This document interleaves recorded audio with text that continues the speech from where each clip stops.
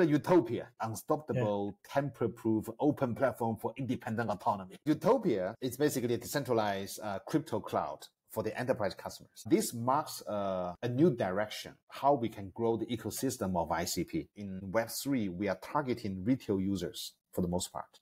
But actually, there's a much larger universe out there that is enterprise customers.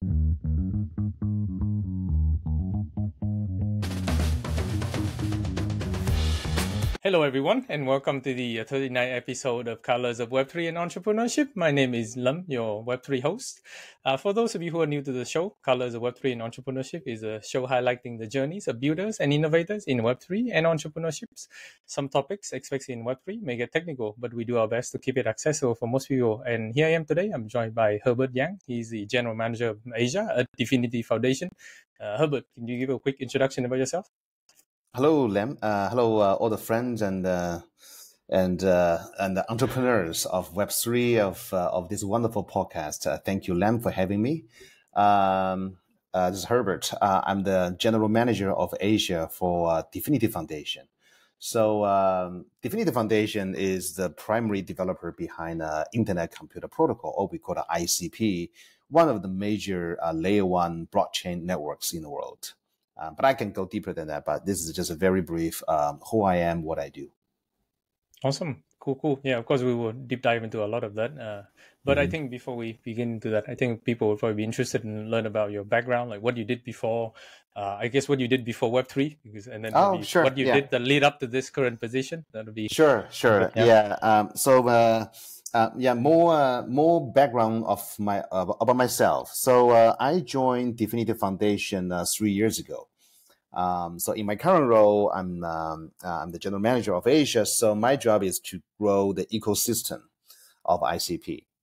That is actually very similar to the job that I did before joining DFINITY, where I was with Amazon Web Services. Oh, so I was the head of startup for AWS Greater China, and my job in that role was also to grow the startup funder ecosystem for AWS, right? So it's a very different world, but there are a lot of similarities.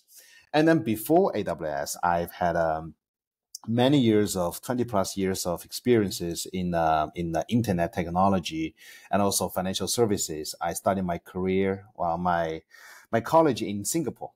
So I actually graduated from National University of Singapore many years ago as a scholar from Ministry of Education of Singapore. Then joined General Electric, one of the largest companies at the time. Yeah. As a management trainee, I did 10 rotations in Europe, Japan, also America. Then I joined my wife in Chicago and Boston. Eventually spent a couple of years in Boston where I was working for GE Capital. So GE Capital at the time was one of the largest financial institutions in the world. Of course, since took a very different turn in 2008. So that's when I figure, for those of you who still remember what happened in 2008, that was a horrendous. That was a very bad year. Very bad year for many people, for many of my friends. So I was. Then I changed to quite a different track. I went back to China because all these years I've always been in Singapore or America mostly. But then in 2008, I went back to China and became the CFO of one of the major TMT startups at the time in Beijing.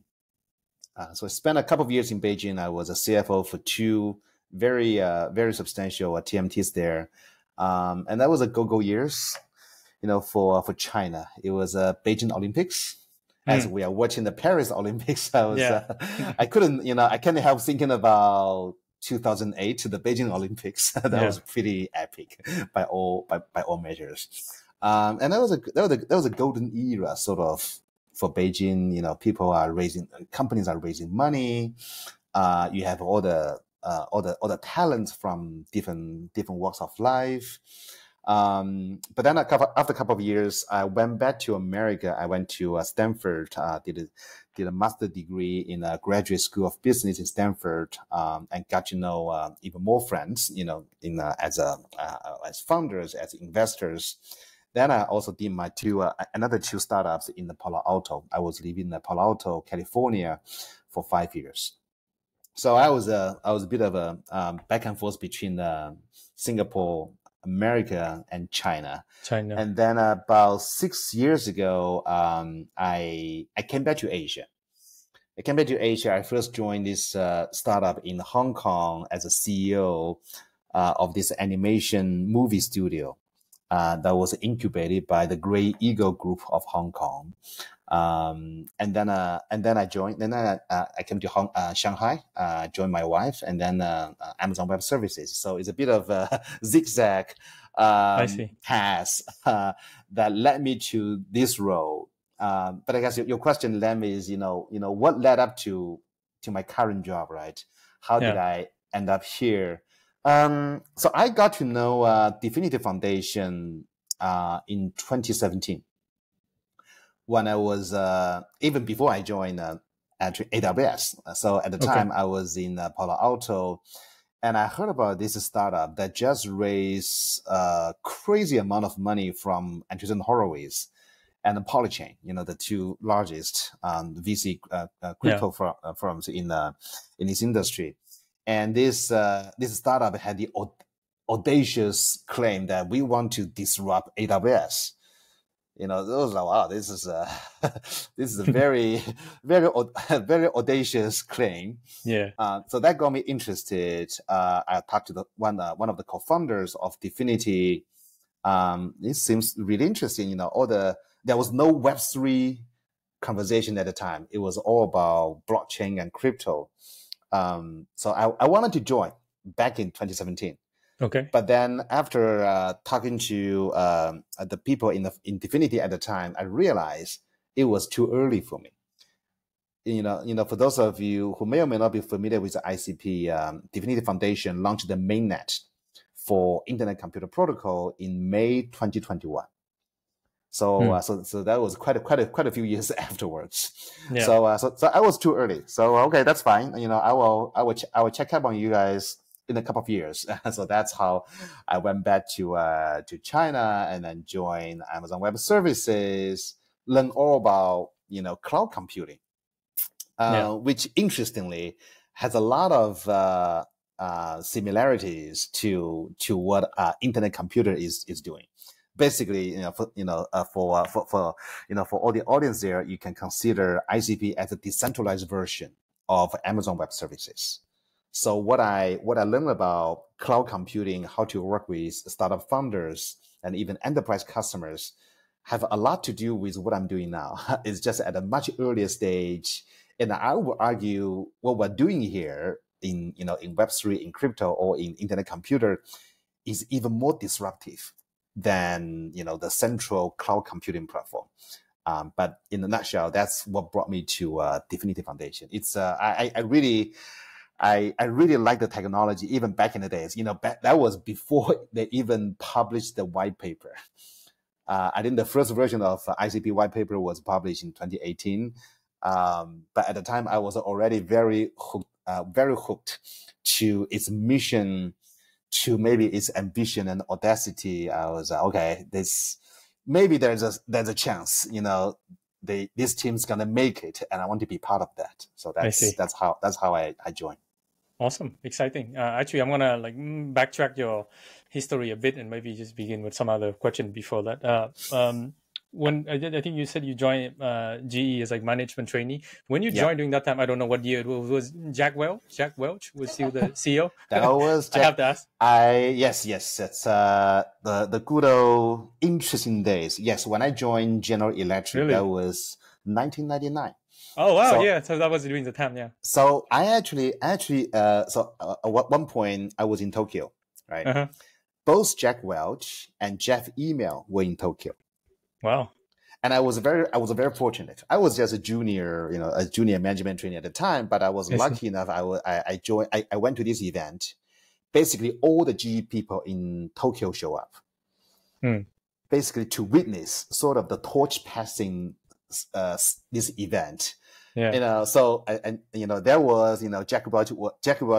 It's like he's like Moses walking on water. Yeah. and then Jeff Email was on the other end, was on the other side of the crowd. You can just visualize, the two of them, they work together and then they shake hands. We were all there. Oh, okay, this is such a historical moment. Wow. Yeah. That's crazy.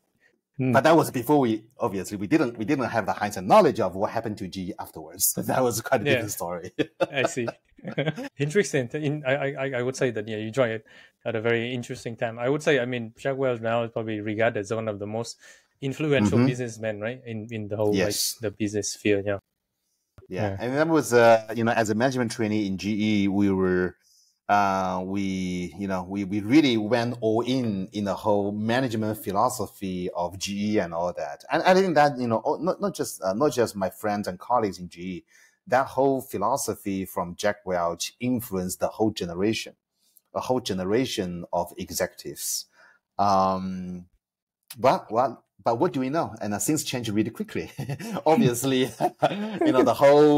the whole dynamics. It's an understatement to say there has been a bit of a change in GE, but we didn't know at the time. I bet, yeah, for sure. I think it's really hard to see the future anyway, especially like after the internet came. There's so many new things pop up, and I think after you said you were working at like some startups, right? While you were at Stanford or something. What was those companies about? I actually work on, so I've done this 3 times as a startup founder. The first one I didn't mention was actually when I was in Beijing. So with 2 other friends, we created one of the earliest developer studio to create apps, mobile apps. Okay. That was in 2010. Okay. 2010. So, I see. So a few years after the iPhone, yeah. It was actually just, I think the iPhone came out in 2007, and then App Store came out in 2009.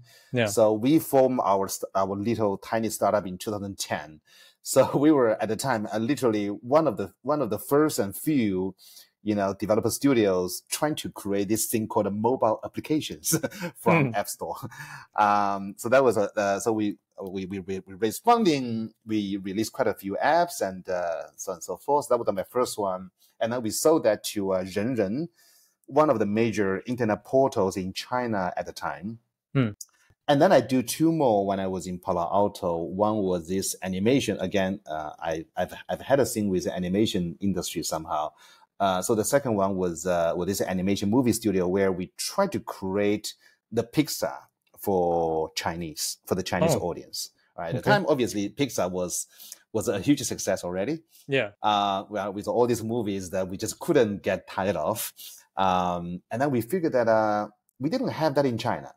And China's market was booming. People were going to the cinemas, and there are some good quality movies coming up, but no animation movies that had the same quality as Pixar. So we wanted to do that.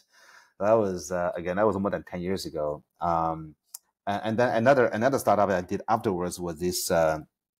It's really we don't have this term anymore, but it used to be called FIT, FIT. Feed technology. Feed tech is basically we try to collect people's body data. Okay. So that we can make recommendations. What clothes will fit your body well? At the time, we didn't know that's called big data, but that's basically big data. Yeah, it is. Data. We were doing without knowing. There's a fancy word for that at the time. But we try to create this social network so that people of similar body shapes and sizes, they can share what they wear and then go for that. Yeah. I see. Yeah, and I think now we both know that. Like the whole, fitting industry or clothing, there's now huge data, and I think many startup came out of that. I'm sure. Yeah. So I'm curious, what happened to those who the animation studio you tried to begin, and then the animation we didn't continue because we had a dispute among the founders. So one of the founders has some personal issues. So the venture that had an impact of of the venture, so we couldn't continue, which was quite a shame. That's unfortunate. It was because the Chinese movie market was really at the early stage of booming.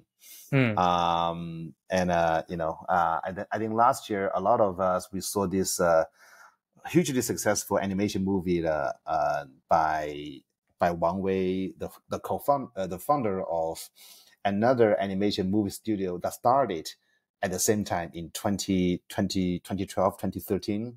It took that long. It took that long, I see, for this whole industry to mature, for the audience to mature, to appreciate something like that. We were there really early, but for some because of the founders issue, we couldn't continue. And then for the first one in Beijing, I had to start just because I had to change. Basically, I had to change from Beijing to America because of, again, some of the family reasons. It's about my residency in America. I have to be back on American soil to just so that I can continue the green card.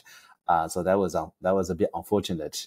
And then my last one, this is a feed tech startup.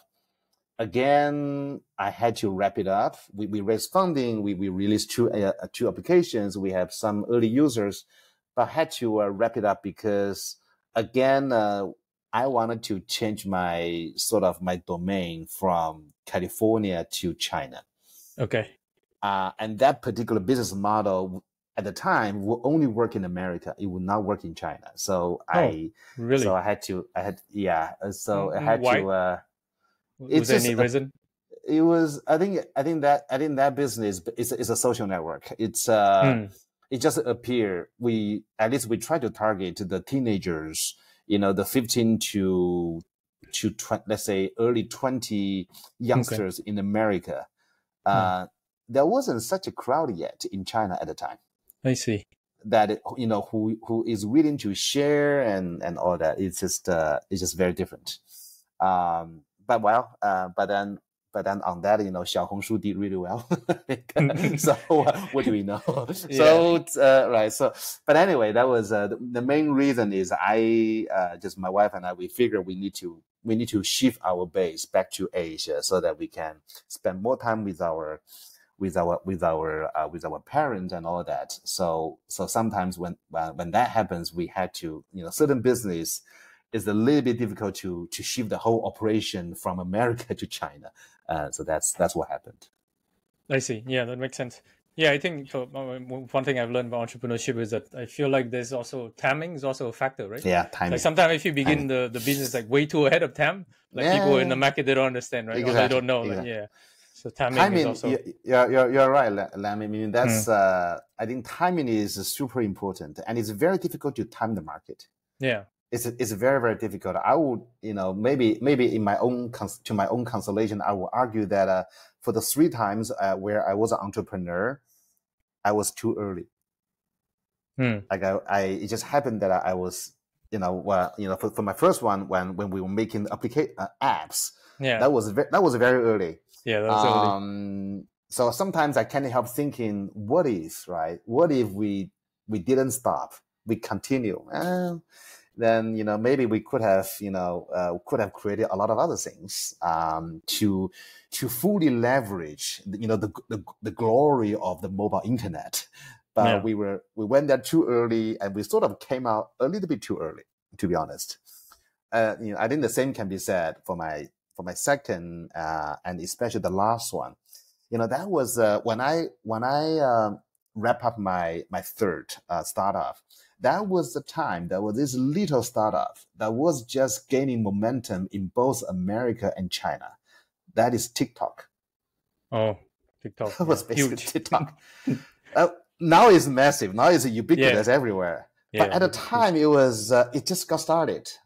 And, who would have thought, a social media application created by Chinese team would have become so successful in America? No way. I mean, they were totally groundbreaking at the time. Yeah. right? But then I was, so what do I know? I was following the old playbook. Okay, if you are sort of, you want to do this, you have to be in America, or you want to do that, you have to be in China. I didn't, but then, had we continue just to march on, maybe we could have ended up in a very different place. But this is very difficult to, it's very difficult to speculate the what if the history would have turned out. It's true. It's true. Because I mean, nobody has a crystal ball, right? Yeah. I Yeah. feel like even with the timing, I feel like just a few years ahead of the time is probably is okay, right? As in you build the product, because it's going to take a few years, right? I mean, to build your product, Yeah. and then by the time product is finished, if the market is ready for it, then I feel like right timing. But of course, it's very hard to know the right timing, right? It's Yeah. hard to know Yeah. when you need to get out, when you need Mhm. to, Yeah. okay, this is too early to get out, which is very difficult to make that decision. Yeah, it's true. It is really tricky. So, okay, I see. So I think, so after your startup, you came to AWS, right? And you said you were Yeah. supporting startups, right? And you Yes. working there. Were you working with was I working with any Web3 startups in back then at AWS? Well, actually, we were, yes, a little bit. So I joined Amazon Web Services in 2018. So I was responsible for the startup division, which was a very important division in all AWS, because sure. AWS business is basically to Yes. provide cloud computing services, and Yep. who are the big users of those highly elastic computation resources? Internet startups.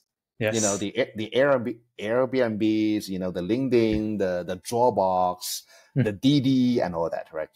And also there was the moment I joined AWS, I noticed this segment was growing really fast. That was crypto. Remember 2018. Oh yeah, 2018, crypto was going. That was booming, and apparently, well, I mean, I can say this now. It's sort of it's widely known that some of the largest crypto exchanges, they use AWS. Yes, I think they did. Yeah. And it's widely known that most of the largest crypto exchanges are run by Chinese. Yes, I think. I mean that one is well known now, actually. Yeah. So when I was at AWS, we witnessed all these exchanges, from Binance to OK to Gate, how they grew from basically nobody to giants within the span of 2 to 3 years, because they needed to buy the machines from AWS. Yeah. Because of the business nature, naturally they will have to go to AWS. AWS was and still the dominant cloud service provider. So sort of we had a front row seat to witness the explosive growth of this thing called crypto exchanges, and actually they brought a lot of solution architects from AWS. I remember one of the some of the top guys from our assay organization went to join Binance and all that. So so that was actually quite an interesting time to there was no such, I mean, there are not as many regulatory constraints at the time just yet. Okay. It was still sort of this whole thing is so new, and we just let it. Everyone just like, okay, just buy more machines, turn on more servers. Good for you. Very interesting time. I see. Okay, and for regarding crypto Web3 though, how did you actually first learn about crypto Web3? Did you just, I don't know, did you come across Bitcoin, Ethereum, or something in the past, or what was your first encounter? I think the first time I ran into I heard about Bitcoin, that was really 20 I think probably 2011. Yeah, Super 2011, early. 2011, 2022, when I was in Beijing, when I was still in Beijing, I was trying to use, obviously everyone was trying to use computer to do the mining. Yeah. And I thought this idea was very, very unique, 21 million supply and a digital money with only with only consensus. That's all. So I thought that was really unique. But then when I went to Palo Alto, around 27, I believe that was around 2016, 2015, 2016, when I heard about smart contract for the first time. I think that was the early days of Ethereum.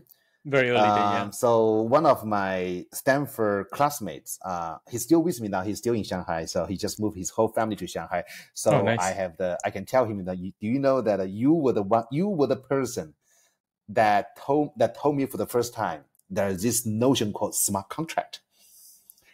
I had no clue at the time but it just sounds really cool. Yeah, smart contract, okay, running on blockchain. And then when we entered 2017, a lot of friends around me were basically into a crypto industry, either mining or just busy writing up their white papers. So that was the season of white papers of all the a lot of white papers, ICO white paper, ICOs and white papers, right? Yeah. Or not. Sometimes, so I joke with my co-founder at the time that maybe we, if we just, look around what's going on with us, if we just pay a little bit more attention to the fast changing world around us, maybe we should just, put aside our little startup and then just write up a white paper and then we'll be done with this. Right. But again, what do we know? It's true. Now, people say that as a founder, you need to stay focused. Okay, so we were very focused in our own tiny world. Try to soft launch our applications, etc., etc. But then at the same time, there was this huge wave, this technology wave that was coming from our side, and we saw that coming, but it just we didn't do. I didn't do too much about it at the time. Maybe I should have, but it took me a couple of more years, in AWS to finally get back to the main mission. That is Web3. That is blockchain. I see. Yeah, I mean, I think we all can say that hindsight is like very easy, right? Hindsight 2020. But yeah, I think at that time it's very. I think if you kind of had to take a leap of faith, right? Because you didn't know whether exactly. You didn't know whether this thing is going to survive. Yeah. Exactly. Yeah. Exactly. So it's super tricky. But anyway, yeah, sounds like you're super early. You've been around for a long time. And then, so I think, okay. Well, I think now is without further, I think probably right time to talk about, your main company, the DFINITY Foundation. So I think maybe a good idea to maybe share a bit about how the company was founded, how the company or the foundation was founded. Maybe Sure. So DFINITY Foundation was founded in Zurich, Switzerland, in 2016. It's one of the earliest foundations in this industry. I think the Ethereum Foundation was founded a year earlier. Yeah. And by the way, why foundation? I mean, we can explain that, but basically, this is a norm in the blockchain industry. Like all the major layer 1 or even layer 2 blockchains, they usually have headquarters in Switzerland, and most of them have a foundation, and it's a non-profit foundation, so we have no revenue. Right, so that's an industry norm. And the DFINITY Foundation is the primary developer behind ICP. So the way we say that is because so ICP, Internet Computer Protocol, this layer 1 blockchain, is our baby. We spent 5 years to build the mainnet, to develop the technology, and we recruited some of the best cryptographers and researchers in the world. A lot of them in America and Switzerland to work on this.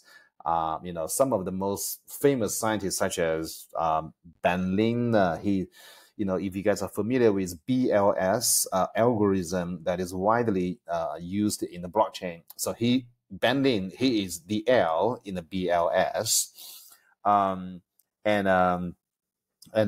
Timo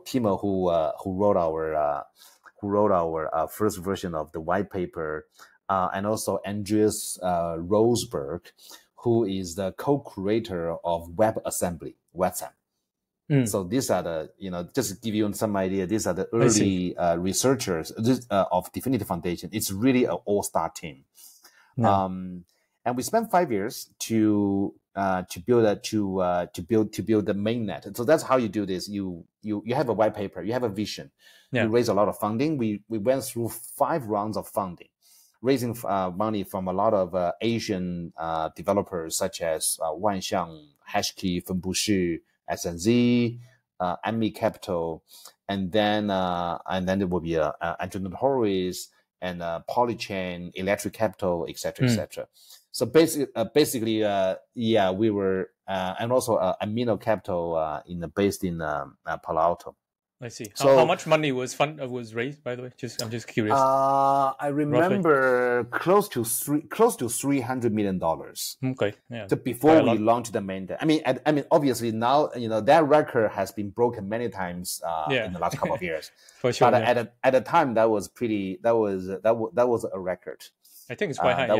That was very high. And then we launched the mainnet in May 2021. That's called an Internet Computer Protocol, ICP. So going back to the question we talked about earlier, so these two things, they are slightly different, DFINITY and ICP. Because ICP, well, number one, ICP is a network. So that part, I think, that's easily understandable. Similar to Bitcoin, Ethereum, Solana, Polkadot, and you have ICP. It's a layer 1 blockchain that grows every second, like a big python. It grows, right? And number 2, it's a technology, because Internet Computer Protocol. So it's a protocol. It's open source. It's out there on GitHub. So it constitutes a vast library of open source technology. So that's number 2. And then number 3, ICP is an ecosystem. When we talk about ICP, right, we really talk about, okay, this is it's an ecosystem of ICP. We refer to developers, mostly developers, who use ICP technology to create Web3 applications. And that's our universe. That's our ecosystem.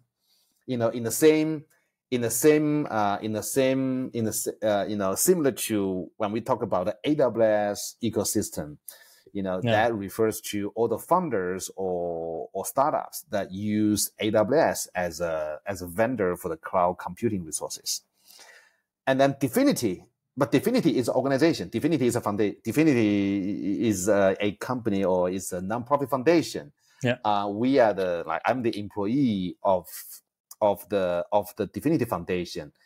So there's nothing, there's no notion of, Herbert, you are the head of ICP of Asia. No, I'm not. See, I'm not the head of ICP in Asia. I'm just the guy, in DFINITY, that work with a lot of developer studios and investors to grow the developer ecosystem for ICP in Asia. Because ICP, this notion belongs to the community. Yeah. And then that's the difference I'm trying to explain. It belongs to to every developer or every user that is that uses that is beneficiary or a user of the technology. But we, among all that, DFINITY Foundation is just one team, and we are a team of about 250 people globally. It's a small team, by measure of traditional Web2 technology companies. But we think we are pretty good at what we do, which is research, which is R&D, which is research and developing really cutting edge Web3 technologies.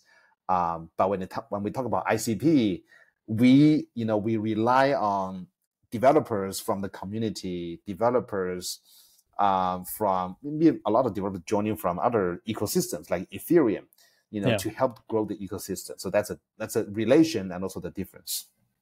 Yeah, I think that totally makes sense. Yeah, thank you for the very easy to understand explanation. Yeah, I've been in Web3 quite a long time now, so I'm also familiar with the foundation of you have a foundation that kind of support a lot of the activity, but then you have the blockchain, right? Or or in your case, internet computer, which is and then belong to everyone, I guess, or people who use it, whether it's user, developer, it's Yes. typically decentralized with a token or with some other governance mechanism, right? Yeah. So I think that's a typical structure that I've also seen a few. And I think it'd be maybe a good idea if feel free to maybe walk through a simple introduction about internet computers. Okay, internet computer. I can actually maybe use a one pager to explain that. I think that would be. I think that'd be helpful. That'll be easier for the audience. Let me try this. It's coming up. Okay. Yes, I can see. Yeah, cool. I can see. Do I need to do full screen? Doesn't matter, or it doesn't? Okay. Anyway, so this is a very simple one pager to explain what is internet computer. Sometimes we call it IC or even ICP. I think we can use the two terms interchangeably. All right, but ICP is as I mentioned earlier, is a decentralized version of Amazon Web Services. Is also a layer 1 blockchain, one of the largest in the world. And it's a combination of, it's a collection of many independent distributed data centers around the world, which form a giant virtual machine. So that is internet computer. So on this chart, on this graph, you can see the different layers of the ICP. At the most bottom layer, these are the data centers, the IDCs around the world. And right now we have more than 100. We have more than 500 nodes. Sometimes we call them nodes. We have more than 500 around the world, operated by more than 50 different node operators. So these node operators, they are like the IDCs, independent data centers. They provide the machines that will provide the computation power, the bandwidth, and also data storage for the smart contracts running on ICP. That is the bottom layer. And then at the top, you have all the users, all the smart contracts. And then in between, this is the whole abstraction layer. That's what we call Internet Computer Protocol. There's a lot of very advanced cryptography technology that goes into this middle abstraction layer. We call that a chain fusion technology. Without going into too detail, but basically we use software to decentralized cryptography technology to achieve consensus, to achieve security that would be extremely difficult and also costly to achieve on the traditional centralized platform, such as AWS. Because obviously the centralized platforms such as AWS or Google or Microsoft Azure, they provide the world we are living right now, mostly. All the applications, all the websites and all that. And also the performance seems to be pretty solid for the most part.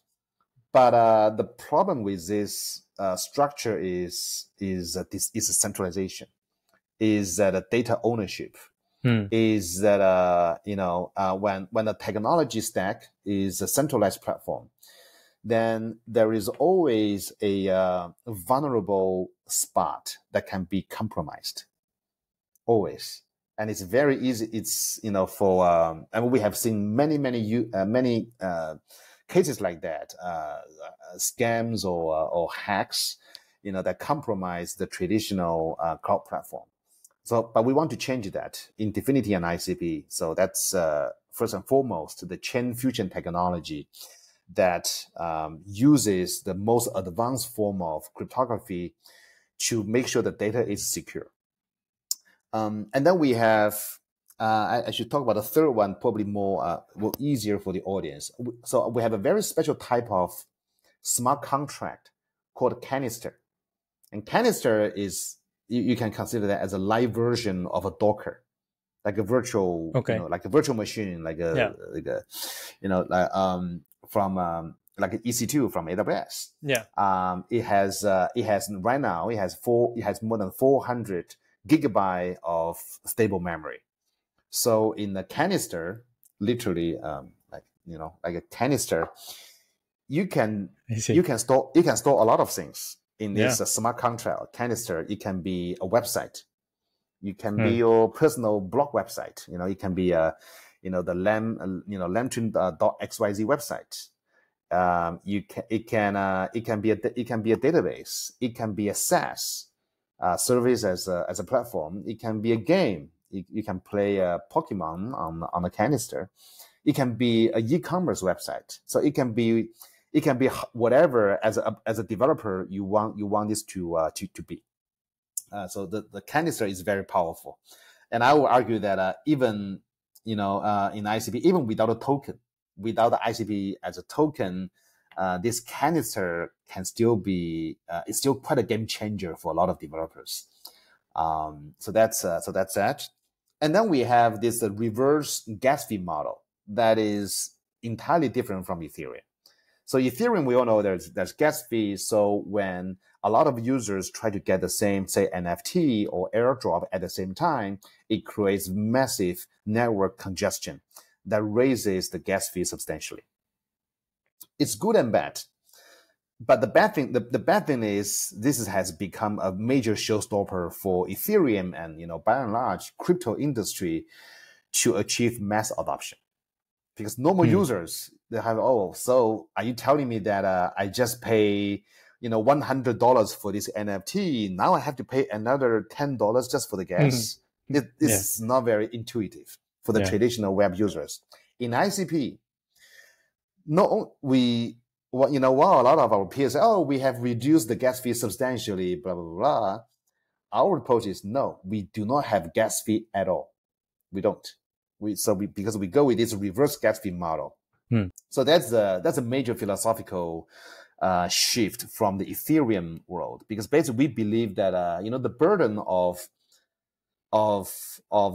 keeping a website going, it should be borne by the developers. It should be borne by the founders. It should not be borne by the users. But the Ethereum's approach is, okay, that burden will be passed to the users, actually to the next users. So it's good and bad. So for Ethereum, it's with this sort of architecture, it's very cost efficient for the developer to deploy a smart contract, and then that's it. It's on chain. You pay the gas fee one time, and then that's it. But then for all the subsequent users who need to use this smart contract, they have to pay fees. But for ICP, we want to keep the original internet the way it is. So we are playing a very long game by doing that. Interesting. Yeah. So basically, they still like gas fee, right? But it's just is it being like sponsored or subsidized? No, actually, no. We have no gas fee. Oh, no gas fee. Okay. So unlike other networks, obviously we have a lot of peers, other competing layer one networks. Basically, their way of resolving this gas fee problem is to subsidize that. Yeah. Right. Okay, that's fine. But then where does the money come from? The money come from the VC funds. Where do they get the money from? From the LPs. But eventually, personally, I don't think the money, this kind of game can be played perpetually. The music has to stop at some point. But in ICP, we do not have the notion of gas fee at all. We only have this transaction fee. And that transaction fee is 0.00030 ICP, 1 ICP. So the only reason for this non-zero transaction fee is to prevent DDoS attack. Other than that, there's no gas fee. It's zero. So it's quite different. I see. Which makes our technology or all the applications built on ICP, quite easy for the traditional web users to use. It's the same concept for them. I see. Yeah, that makes sense. So then, who pays for that transaction fee? Is it user or because you said there is a little transaction fee. Say if I need to transfer some money to you, Lam, I will be paying. So the one initiating the transaction will be paying that fee. But for you don't need to do anything. Okay, yeah, that makes sense. Yeah, I think that's how it usually works. Right? You need to pay the fee for the nodes. That's right. Okay. So another major, I would say, major innovation that ICP brings to the industry is the second one. But it's called an NNS, Network Nervous System. It's not easy to understand though. But this is basically a DAO system, a decentralized autonomous organization that is available to all the ICP applications. What you can do with NNS is quite interesting. You can basically decouple founders from the application. Or in other words, as a founder, say, Lam, you have created a website. You can transfer the controllership, the ownership of your website to your community. What that means is you can no longer have root access to your own website. Whatever changes you want to make to your website, you have to submit a proposal to the community. It's a DAO. And then only when this proposal is passed by the community, then the code change that you propose can take effect. Okay, makes sense. That sounds quite troublesome. So one might wonder, why would you want to do that? Well, we think this is the ultimate form of decentralization. Without doing this, with all these thousands of millions of Web3 applications, you will find that somebody always has the private key. Somebody always has the root access control that can basically wipe out all the user data. Or that can, run away with all the user data, all the money. But the only way to, we think, to prevent this from happening once and for all is to decouple the founders and then your own creations, and really delegating that power to the community from a technical standpoint. So that is a very powerful technology, not for the faint-hearted, but so far more than, I think, about 26 startups in our ICP ecosystem have adopted this a form of this NNS to tokenize and also decentralize their applications.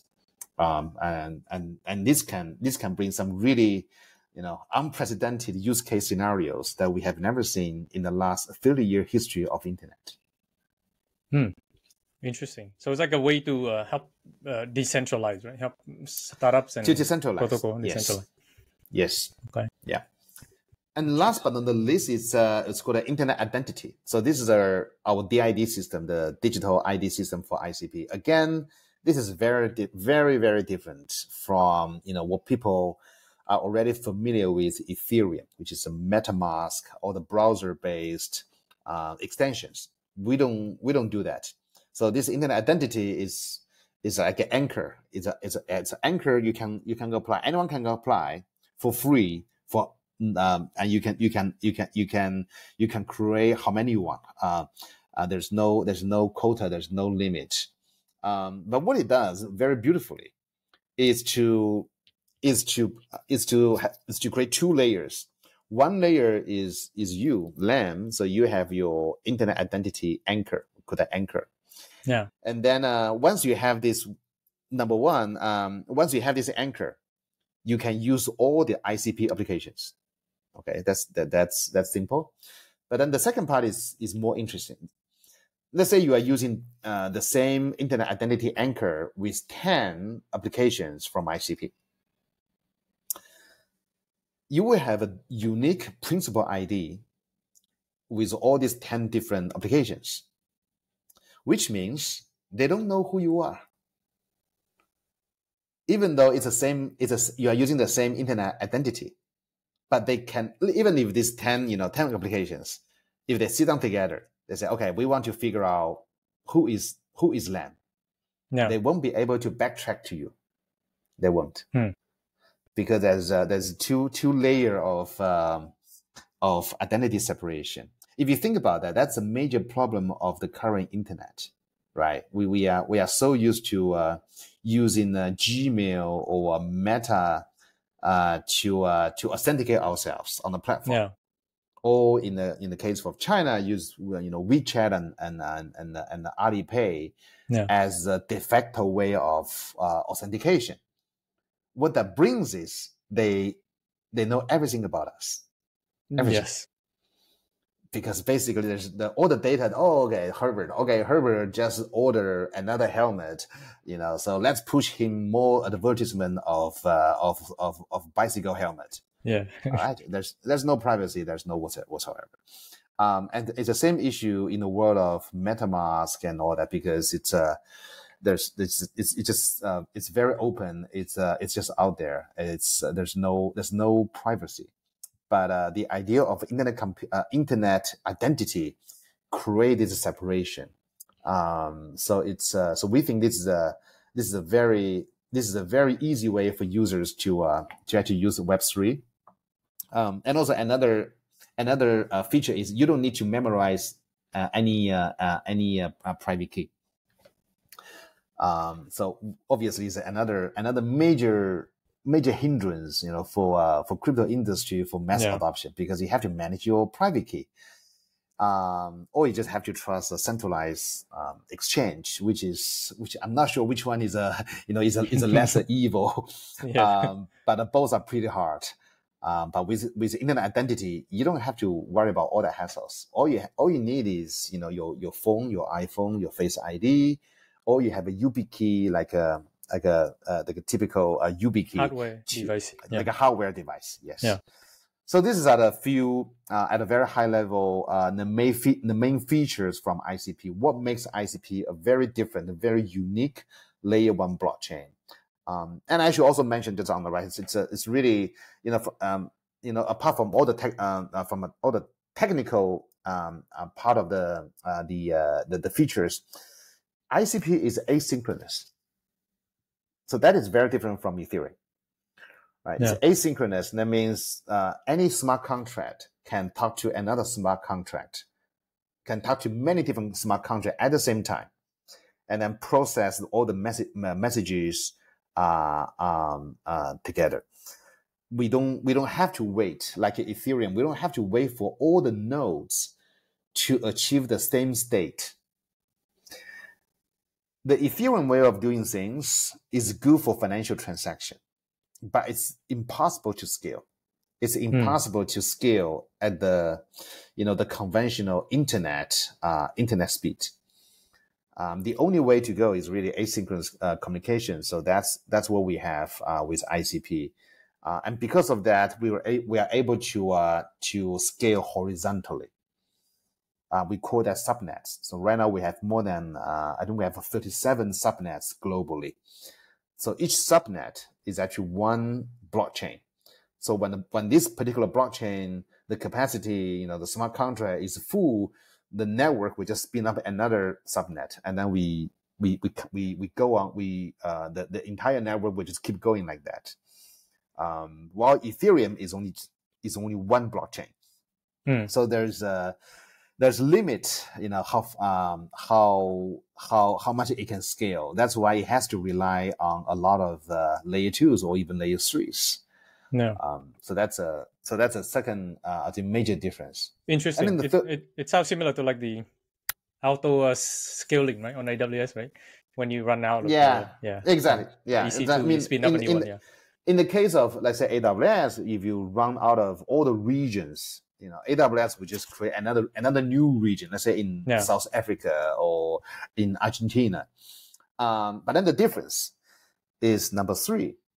In the case of AWS, when AWS commission a new region, obviously AWS has 100% ownership of that. Right? Yeah. So that's because it's very centralized. And really nobody else can afford this kind of capital investment. It's very expensive. But it's very expensive. But in the case of ICP, DFINITY Foundation, we don't run those nodes. So all these nodes that I mentioned, more than 500 of them around the world, they are run and operated by independent data centers. So that's a decentralization part. And we have this called a Nakamoto coefficient to make sure that in the same subnet, there will be no concentration of any particular node operators. For example, and also another, so there are many different dimensions to make sure this is as dispersed, as distributed as possible. So that's when we say that ICP is similar to a decentralized version of AWS, this is the biggest part. We do not run or own the data centers that power the smart contracts on ICP. They are managed by all kinds of different IDC companies. But why would they want to do that? Because, well, they are incentivized. We provide them with reasonable economic incentives to provision their machines for ICP smart contracts, and they feel that this is there's good return on the money, and they are willing to do that. And then last one is, in terms of the difference, is we are able to run the front end of web services.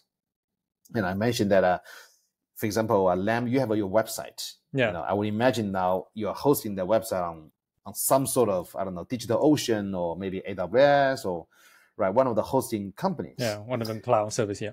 One of the cloud services, right, that charge you a monthly fee of some sort. You know that you can also just do this on a canister smart contract on ICP.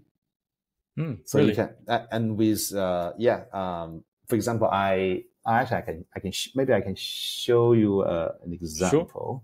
Sure. Yeah, that'll be great. Right now I have let me start. Okay. I can, let's see. For example, my own blog, my own website. Let me see if I can share that. So you host your own blog on ICP? Yes. Pretty good way to say. Yeah. Yeah. So for example, you see this Herbert Yang, right? This is my own website. Oh, nice. My own blog, blah, blah, blah. I'm still in the process of migrating my previous blog website to this canister. But you see, it's, you can leave comment. You can, let me see. I have all this, all the things I've been reading, my cookbook. Oh, nice. Oh, yummy. Yummy. Yeah. I did not expect seafood today. Sorry, it's getting late. Yeah. All the photo album. Nice. Here and there. You see. Okay, by the way, so Lam, all the pictures and all these articles you see, they're hosted on one canister. Okay. On one canister. So this is so this is pretty, I think this is pretty. And you said it's like 400 gigabytes, right? Is that like memory? Gigabyte. So basically you can put like stable memory. I see. Yeah. So you can basically save a lot of videos or images on there, right? I mean, 400. Eventually, we, DFINITY Foundation, our R&D's roadmap is to expand that stable memory to 1 terabyte, and then just keep going. So yeah, at that point, you can totally build your own music library or movie library, whatever multimedia library, in a single canister. Interesting. And is it free for user to just run canister? It's not free. Obviously, it shouldn't be free. Well, it shouldn't be free. So makes sense. This is a key part of why we do this at all. We have cycles. Cycles is a measure in ICP to measure how much computation resources your smart contract has consumed. In the same way, you probably have to pay a monthly fee to AWS. Oh yeah, because how much you use, right? How many you use it? Yeah. The bandwidth, the hard disk and all that, right? Yep. So in ICP, when you say you are a developer, you deploy a smart contract on one of the subnets. This smart contract, in my case, is my personal website. That has, I don't know, probably 100 megabyte in terms of data for now. I have a lot of JPEG images. So I have to pay cycles. I need to pay cycles to make sure this smart contract is power on ICP. Where do I get cycles? I buy ICPs, and I convert ICPs into cycles. So that's how I get cycles. So you see, this is how the flying wheel is spinning. This explains why do we want to do this at all. right? Because we're a non-profit foundation. We have no revenue. Where do we get the money? Well, we are a very large holder of ICP tokens. So if we can do a good job at growing our ecosystem, that means we will be able to convince and attract and recruit developers to join our ecosystem, right? And all these developers, they will become entrepreneurs, as that's why that's why, that's what brings, you and I, on this podcast tonight, we want to inspire or share some tips for the aspiring entrepreneurs. And the entrepreneurs, they create applications. Applications bring users. When say if my website has a lot of hits, have a lot of views, that's going to consume even more computation resources. That means I, as a developer, I need to buy more cycles, which means I need to buy more ICPs. If more people buying ICP, ICP's price is going up. It's going up, and then that'll be good for all of us. Yeah. So that's how the flying wheel, is eventually will complete the whole loop. So it is. So this is a very long-winded answer to your question. No, it's not free. It shouldn't be free, right? If now we are, in the internet, now we know if something is free, that means you are the product. You're the product. Why Gmail is free? True. Because they are scanning our emails. Right. So then we are the product. We don't want that in the world of ICP. So no, it's not free, but it's fairly cheap actually. As someone who has I have been building website for the last, 15 years, and I've probably used every blogging platform there has been, from MySpace to MySpace, blogger.com, and then what have you, all the ancient technology platforms, and also including obviously EC2 from AWS. In my experience, and also from many developers in the ICP ecosystem that we work with, it's a lot cheaper to do the same thing on ICP. It's a lot cheaper because we actually don't charge for query costs. Well, it's so with all the if you go to the SDKs if you build a smart contract of ICP, there are two types of API calls: update and query. Update is if you change the state, right? Let's say we play an international chess game on a smart contract. With every move, that changes a state of something, of a variable, right? So for that, so all the update calls, they need to consume cycles. But on the other hand, most of the websites, the majority of APIs are just query calls. Well, say I want to know what is the price of gold or Dow Jones, at this hour. I just need to fetch a data and then know the number. That's all. No number is changed in this process. It's called a query call. So right now, all the query calls on ICPs are free. So it's actually quite a substantial cost advantage for developers to build the same applications. It could be a WeChat, could be a little Red Book, could be an Instagram, could be a website with the same features and functionalities, but there's no charge for query calls. I see. Well, makes sense. Interesting. Actually, I'm quite curious. Maybe can you share some of the applications that are being built on ICP right now? Now that I'm curious. Besides website. Yeah. So now let me go back to this. Sure. Okay, so just now we talk about this, and we can talk about this some interesting applications coming out of the ICP ecosystems. So just now I mentioned that one key feature is we are able to run front end from within the smart contract, right? Yeah. And for example, there is Mora. Just go to mora.app. Mora is a sort of like a Substack or Medium on ICP. So it enables content creators to write, to create newsletters, to build your subscriber base with your own canister. That's very powerful. It's very popular in ICP, such as another one is the DEX. It's called ICP EX. It's one of there are 6 or 7 decentralized exchanges emerging from ICP ecosystem. So this is one of them. They use a proactive market maker mechanism, and the front end and the back end are 100% running on ICP. Another one is Youku application. This is Youku.app. This is the largest NFT marketplace and also a metaverse on the internet computer. So and also nice. And the other one is this IC123XYZ. This is a website that our Asia team has created to service the Chinese developers. So I can so basically all the websites. All the static websites, even dynamic websites, you can easily just migrate them to ICP. And even some games like Youku, as a metaverse, is essentially a new game world that is running entirely on ICP. Nice, I see. Interesting. Yeah, there's quite a lot of interesting application on there. Let me go to so the other one is cross chain.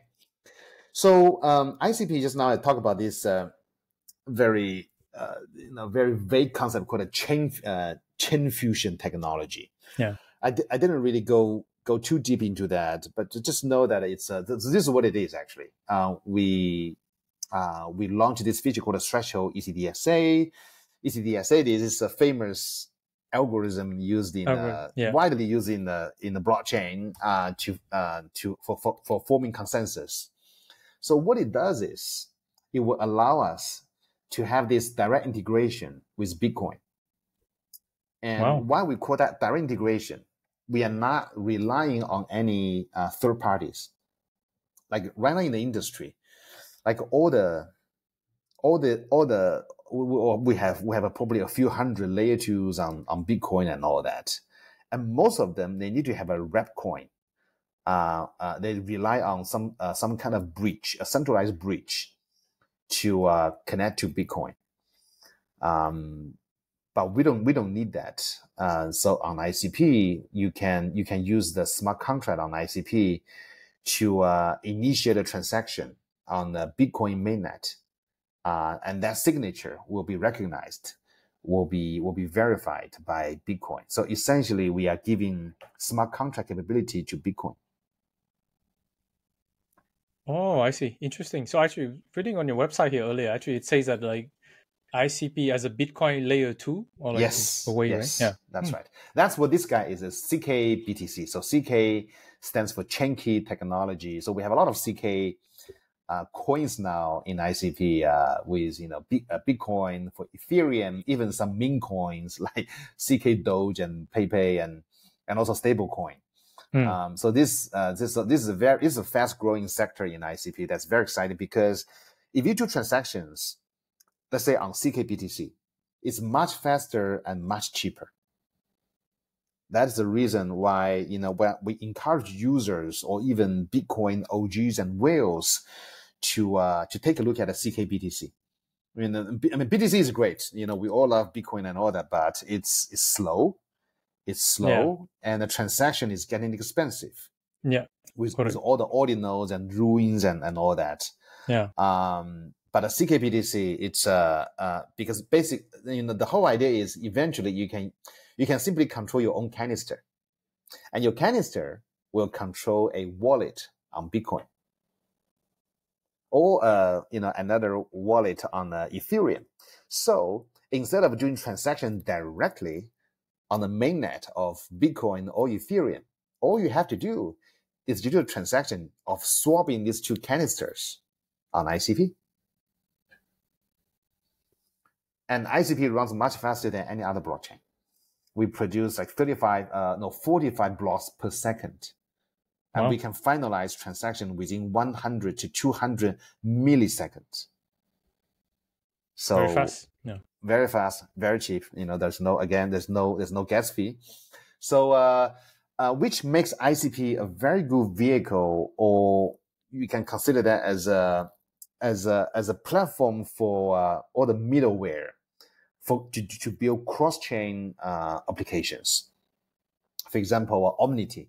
Omnity is used to be part of Octopus network that had this token that is very big, I think very big validator in the near also Polkadot ecosystem. Now the team has discovered ICP, and they went all in on ICP and created this Omnity to to sort of like a wormhole, but for all the blockchains, by using the ICP canister to build a light client to achieve that bridgeless sort of like a traffic police. I mean, the difficult thing with all the cross-chain is you always rely on a centralized bridge that is controlled sometimes always controlled by human at some point. Right. But with what Omnity discovered is with ICP, this entire process is governed by cryptography. There's no human involvement. And that is very powerful. Nice. That's because we try to be as decentralized as possible at every single step of the way. And this makes ICP a very potent technology platform for cross-chain developers. So that could be quite interesting. And then another one is HTTP outcalls. Right. So in our industry, Oracle is a major part of the industry because in the world of EVM or the Solidity smart contracts, they cannot talk to the traditional websites. They cannot fetch data from traditional websites. So they rely on oracles, and that gives the rise of chain key and all that. But I'm chain link. But what is the problem with Oracle? Oracle can be chain link, but oracles can be expensive, and oracles can also be very centralized. But with ICP, because our smart contract from the get-go can visit any website, with no problem. As I show you just now, my own personal website, it looks and behaves just like any other normal website. And I can create links. I can go from one website to another. There's no restriction. So we call this HTTP outcalls. So yeah, very handily, we don't need oracles. If you're a developer in ICP, you don't need to rely on oracles. You don't need to pay for oracles. You don't need to figure out, which oracle should I use? This one is more accurate than the other, but it's more expensive. There's no hassle of all that. So there's interesting. Again. So basically, you can interact with like data from Web2 website, right? You don't need like from any Oracle, website. From any website. Yeah, any website. From any website. For example, you can so Lam, if you're interested, you can check out this link. This is a demo that DFINITY Foundation we created ourselves just as a demo for the community. It's an exchange rate canister. So with this, you can it's an oracle. It itself is an oracle. It's a smart contract that can fetch exchange rate automatically. So it's very easy. And there are some startups in our ecosystem.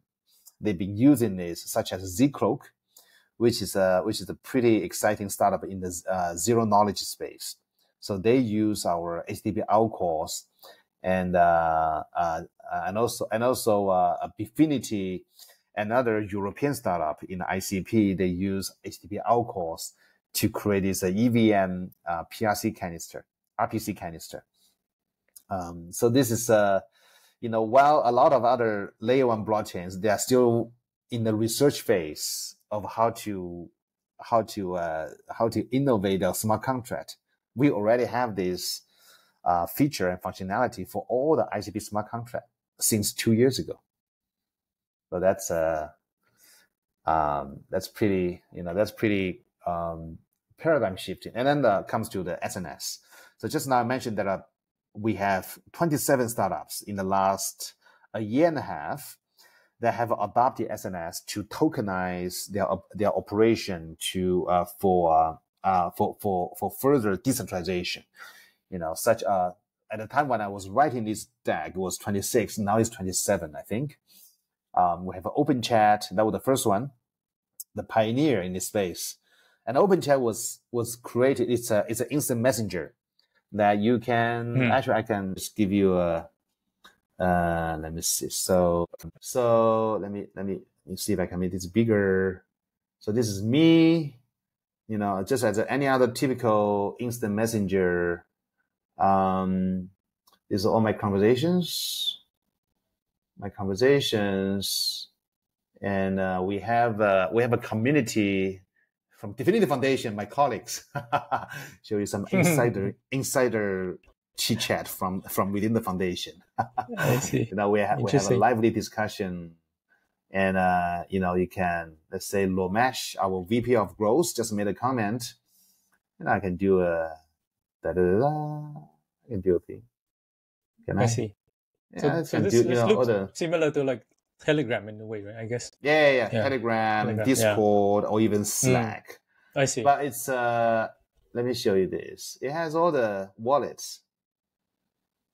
Oh wow! So that's what's different. So so it's pretty cool. It's similar to WeChat and Telegram, right? You can have multiple one-on-one chats. You can have group chats, but it's similar. It's also similar to Discord because you can create your community. You can create such as, so for example, we have this IC123. This is for the Chinese developers. It's a community. Yeah. And then within the community, just like Discord, you can have different channels. You can have different channels, right? Because on Discord you have a server. You have within you have hundreds of different channels. Yes. You can do the same thing in open chat. So in a way that it's even it's actually more similar to Discord, and also very similar to Slack. I see. Slack is for all intents and purposes very similar to Discord, except it's more for the corporate crowd. But now you can we have a lot of communities now. This one has 7,000 members, and in some of the largest ones, the OpenChat this one has 48,000 members. 48,000 members. And every day there are thousands of messages, and you can embed, all kinds of images, videos, and you can send crypto tokens to each other. You can send CKBDC to each other. Yeah. So this is and pretty cool. Are all these messages like stored on chain or something? Or where are they being stored? Yes. So show you. So this is my profile, right? My profile is all the users I've invited, and let me see, user stats.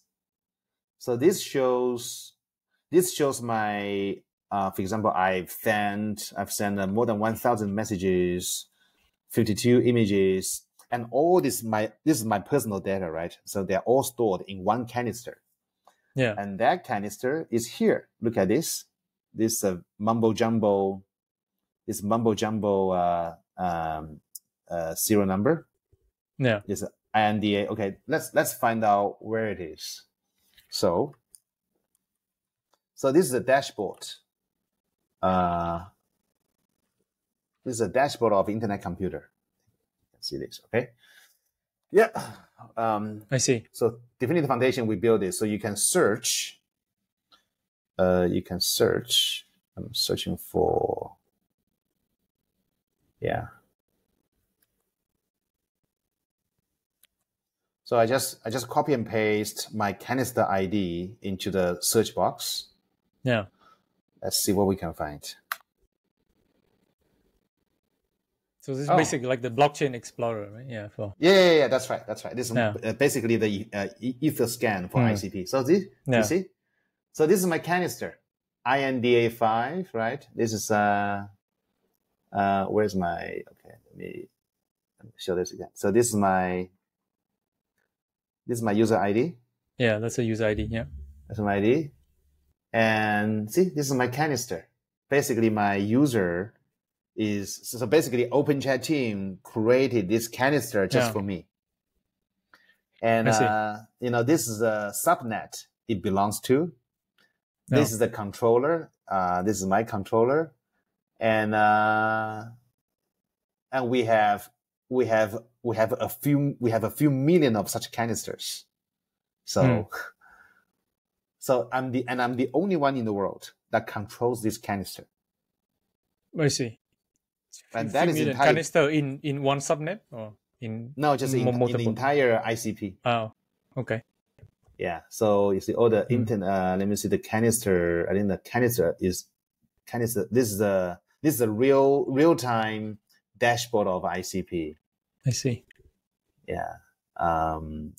So yeah. So back to let me see if I back to the my previous screen. Yeah. So OpenChat is a very, very handy instant messenger tool. Yeah, I can see that. And etc. And also the other two things I'll be amiss if I don't mention this. AI. Oh, AI. Obviously, AI is all the rage, right? Who can talk about AI? Who can not talk about anything about technology without mentioning AI, right? But AI for ICP is has a pretty interesting synergy. We call that decentralized AI. We feel that right now the way that AI is going, the whole industry is becoming more and more centralized, and that's not the future we want to see. We are hoping that we can build the whole AI revolution on a decentralized platform. So we call it dAI.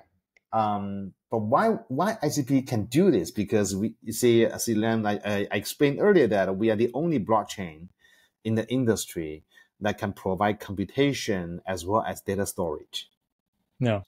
That's right. Every other blockchain, Ethereum, Solana, many others, they can only provide a ledger. It's only a ledger, but ledger does not run your website.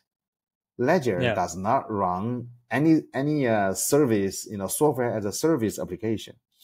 They will have to rely on other centralized computation platforms such as usually AWS or Google. If they want to create another GameFi, SocialFi, or metaverse project. But on ICP, you can do the entire application front and back end on a blockchain. So we feel that a computation is a final anchor, to measure value. Like how much, what is the value of anything nowadays? Is it gold? Is it a US dollar, or is it Bitcoin? We will argue that it's probably computation power. It's probably NVIDIA H100 to some extent. So that's what ICP can already provide. That's why we have a lot of startups embracing artificial intelligence technologies on ICP, such as IC Panda that is trying to deploy a large language model within the canister, such as Kinnick that is trying to do like a Google search, but then for all the canisters, all the smart contracts, and then the Decide AI that is providing the real personhood validation, again, with both front end and back end running on ICP. Yeah, so there's a small. So while we have this huge AI revolution sweeping through the world, there is a much smaller version of decentralized AI. That this is a revolution within the revolution that we're trying to provide some spark from ICP, because we think this is the way that it should be. This is the way that whether it's about data collection or the training of large language model or the inference, they should all happen on decentralized technology platform. I see. And actually, I think one question I have about this. So I've seen many other, like blockchain or maybe other company who are trying to do like decentralized AI. But what would you say that what makes decentralized AI possible on ICP? Is it because you have both the computation and the storage on Yes, chain? That's yes, what allows. yes. Okay. That's right. That's right. This is Hmm. the main reason. I mean, for other blockchains, if you dig deeper, where do you store your data? Yeah, it's very hard. It will become inconvenient for them to answer. Because the answer is pretty obvious. It's on AWS. Hmm. Or they use maybe they use Arweave or other decentralized data storage platform. But Yeah. then that brings another host of issues, because some Yeah. of them they can only handle cold data, not hot data, Yeah. and some of them have their own. And also providing data does not solve all the problems for AI. You have to provide compute. You need to Yeah. provide compute. That's the most important thing. And ICP is the only technology in the entire crypto industry that can do that. Right. Okay, last but not the least, I know I've been overwhelming our listeners with a lot of things and lots of startups and names and technical terms. But the last one, this is the most difficult of all. Quite a utopia.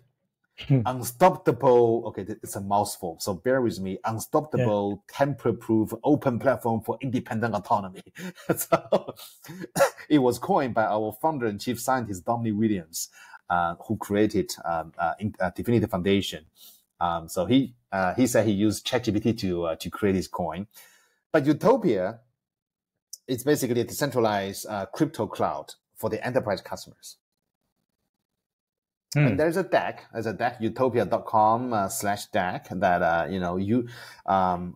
our listeners can get a deeper look into what Utopia is. But this marks a new direction, how we can grow the ecosystem of ICP. Right. For the most part, in Web3, we are targeting retail users for the most part. Retail users to buy NFT, Yeah. to play in games, GameFi, metaverse, and all that, or DApps, all kinds of DeFi protocols. But actually, there's a much larger universe out there that is enterprise customers. Yeah. They have different needs. They care about data security, and they will spare no expenses trying to build some some technology infrastructure that they can control, they can define. So when I left Amazon Web Services 3 years ago, even AWS as a dominant public cloud provider already started doing private cloud, because that's a huge business. A lot of banks, a lot of financial institutions, a lot of government agencies, they want to have their own private cloud. So Utopia is our answer, our Web3 version to this request from the enterprise customers. You can do Utopia. You can basically provision your own network of nodes. You can define the consensus mechanism, who's going to be running your nodes, and how your own blockchain network is going to interact with the other blockchains.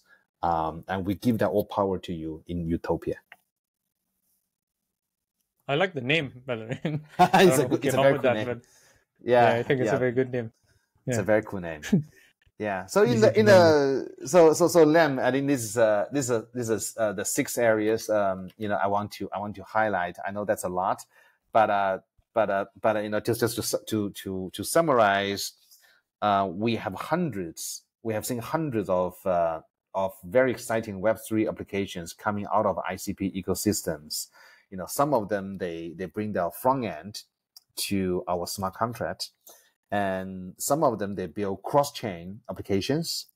Some of them they started doing the AI, artificial intelligence, and the most recent one, the latest, the new kid on the block is Utopia.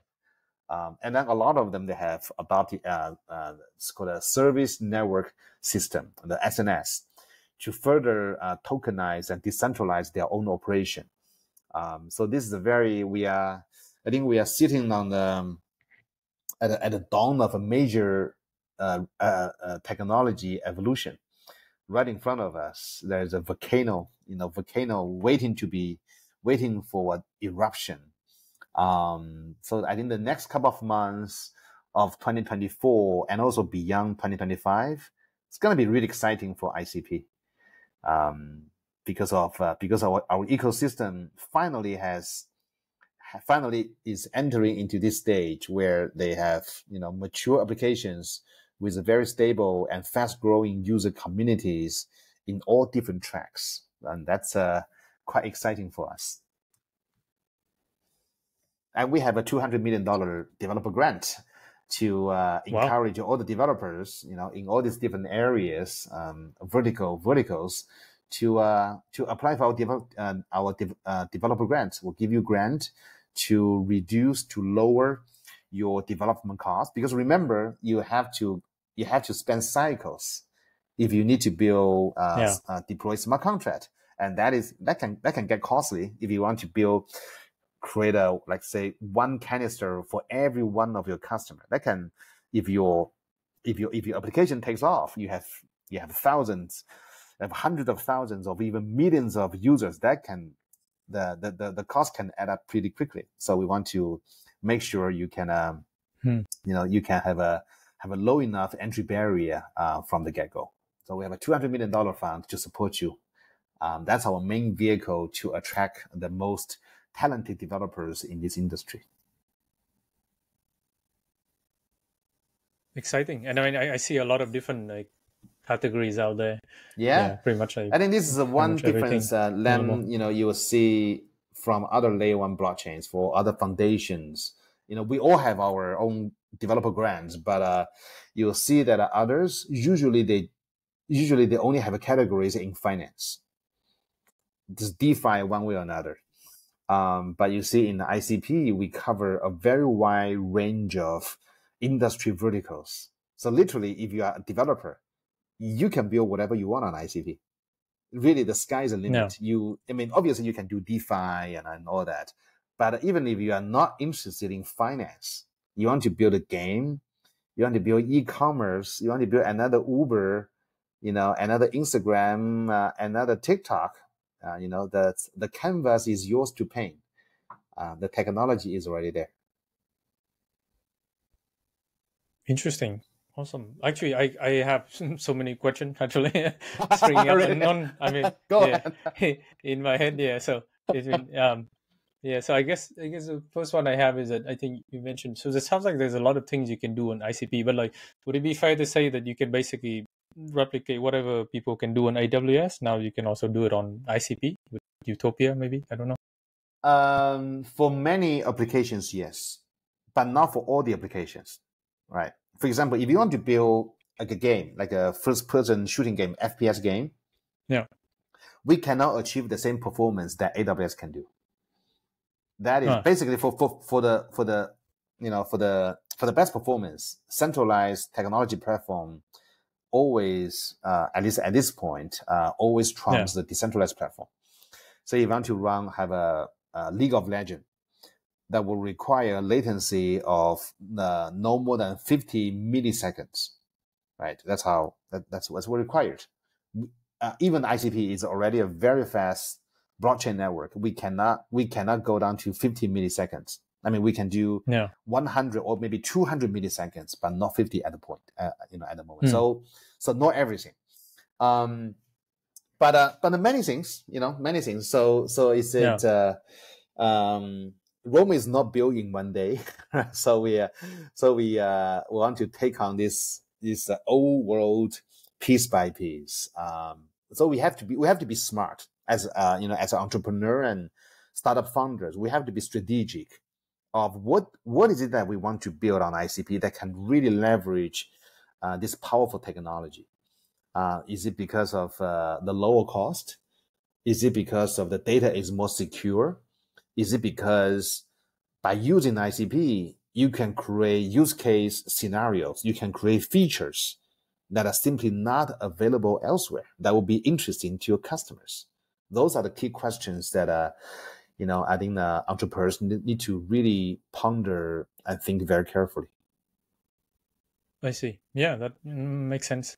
And regarding the utopia, right? Is it what Utopia, yeah. is it? Yeah, is the main objective like to get enterprise customer like so by providing them with a private cloud network? Is that right? Yes. Or is that Yeah, that's correct. Yes. Okay. Yeah. What can they do on that cloud then? I guess that'll be my next question. Like Oh, is it they can construct their own internet infrastructure. Okay. All the way from the bottom up, all the way from there will be a network of all the nodes, right? And then they can determine what kind of hardware specifications they want for the machines, and what kind of companies or people are allowed to run those nodes, and what is a consensus? How do those nodes form a consensus? And maybe certain nodes will have superpower than others. They have a lot of things they want to, just as in any typical private cloud, that they can configure themselves. I see. So they can also like store their own data network and run a lot of things on that. Yes. Okay. Yes. Create their own APIs, and so maybe at the network level, there are only a few APIs that will allow users within this utopia network to interact with the users of the internet at large, just for data privacy purpose. So they have all the power to specify all that. Because right now the internet is in it's with all the public cloud and all that. I mean, it's a great case is what happened to Microsoft with this CrowdStrike. Right? Yeah. Everything is connected, and everything was a lot of very important hospitals or airlines. The servers were done. That shouldn't be happening, especially for a lot of mission critical institutions. They need to have a greater control of their own network, and sometimes that means a layer of separation.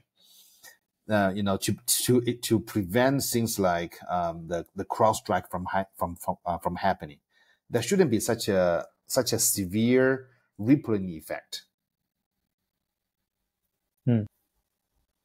I see. Yeah, I think for the CrowdStrike, I feel like a lot of it had to do with computers running Windows, because if computers running like that too, Linux or Mac, then you're not affected, right? Yeah, because that was only affecting Windows, around the world, and that was a big disaster for that company.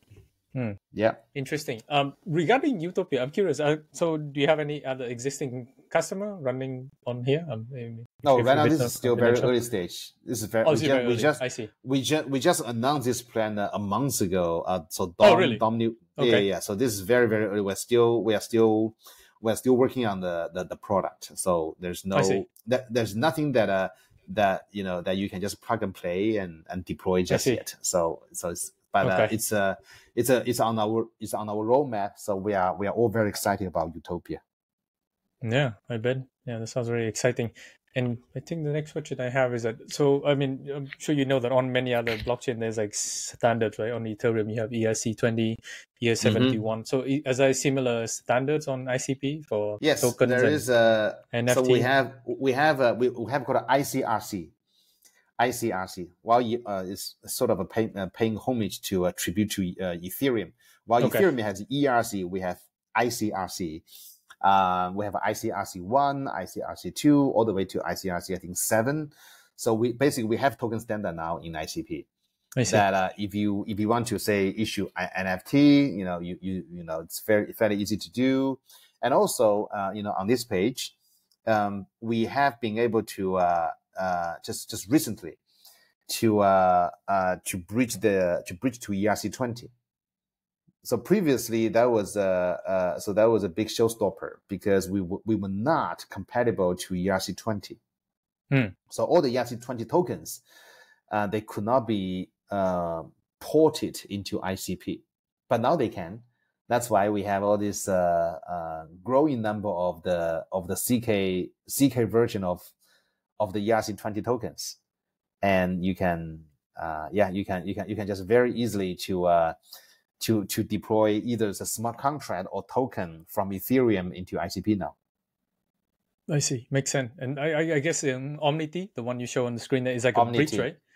Like a bridge to go. It's a bridge. It's a so Omnity is really it's turning a lot of heads. Let me see if I can show you the Omnity. Yeah, and they were one of the first to release a runes. Oh, runes? Rune, yeah, they're very active in runes. Interesting. Yeah, because rune is like meme coins on Bitcoin, BTC. Let me see if I can share this. So this is Omnity. Yeah, so this Omnity made this bigger. Omnity network. It's Omni-chain hub connects any chain. Yes, very nice. Powered by, well, technically speaking, it would be powered by ICP. DFINITY is just an organization, but ICP is so now you see the difference. It should really be. But sometimes they feel that the DFINITY is more famous than ICP. DFINITY, but hopefully over time ICP will be a lot famous than DFINITY. Eventually, I guess one measure of success will be people don't even know what is DFINITY, but people only know what is ICP. I see, like brand association, right? Exactly. Yeah. People say, "Oh, what is DFINITY? It's a little organization in Zurich, but ICP, or everybody knows about it. Okay, then we can take comfort. We have achieved mass adoption." I see. Yeah. So they're very active in organizing community events. Very active in ruins. Obviously not doing AI as well. ICP is the chain fusion technology. Yeah. So this is one to watch out for. Omnity is quite it's so very capable team. Yeah, I see. So this is one of the key bridge for people to use to go to the ICP, right? From Ethereum and maybe Bitcoin. Yeah. Yes. Yeah. Interesting. Okay. And I guess the next question I have is, what is the main consensus mechanism? I don't know what at the ICP. So consensus, I think you are talking about, if you're talking about the permission mechanism for the nodes, we use a POUW, a proof of useful work. Okay. So it's not POW, it's neither or POS, it's POUW, proof of useful work. It's actually very intuitive. If you say LAM, you run a data center, so you run nodes for ICP, and the ICP network will pay you because you provide SLA, you provide data storage, you provide the machines that will power the smart contracts running on our network. So the network will pay you ICP every month. So that's a proof of useful work. Interesting. It's very similar to the traditional cloud computing, except that because we are DFINITY Foundation, we are a separate entity to all these different IDCs. So the network will pay them, will give them the economic incentives so that they're willing to continue to use their machines for ICP, but not AWS or Google or Alibaba or Tencent. Okay, yeah, makes sense. And then I think you mentioned these data centers from around the world, right? I guess the incentive is like they earn in the ICP token. Is that correct? Yes, that's right.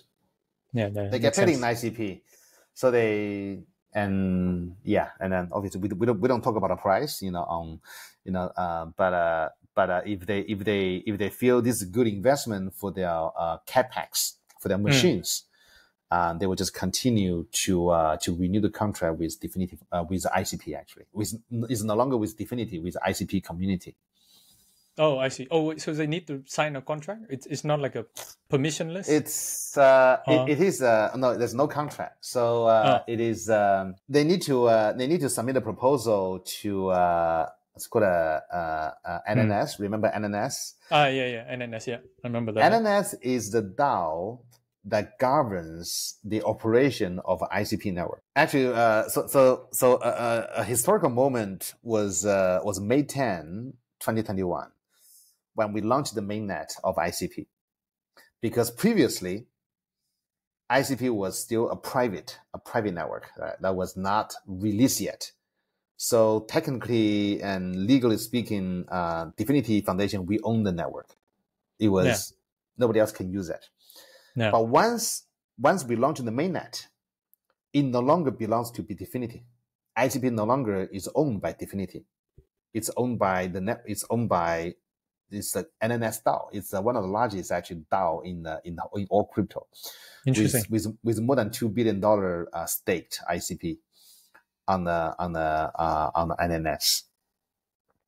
So back to your question, let's say a company say, oh, I want to become a node operator of ICP. How do I do that? Very simple. You submit a proposal to NNS. You explain yourself. This is who I am.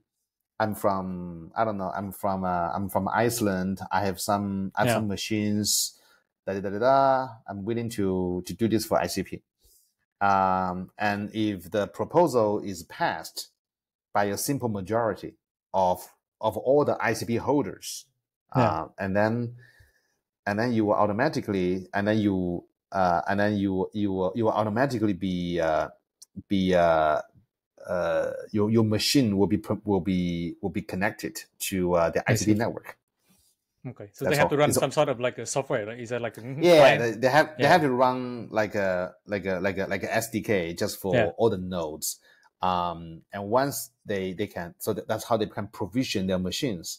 So once that proposal is adopted by NNS, they will be automatically connected to ICP network.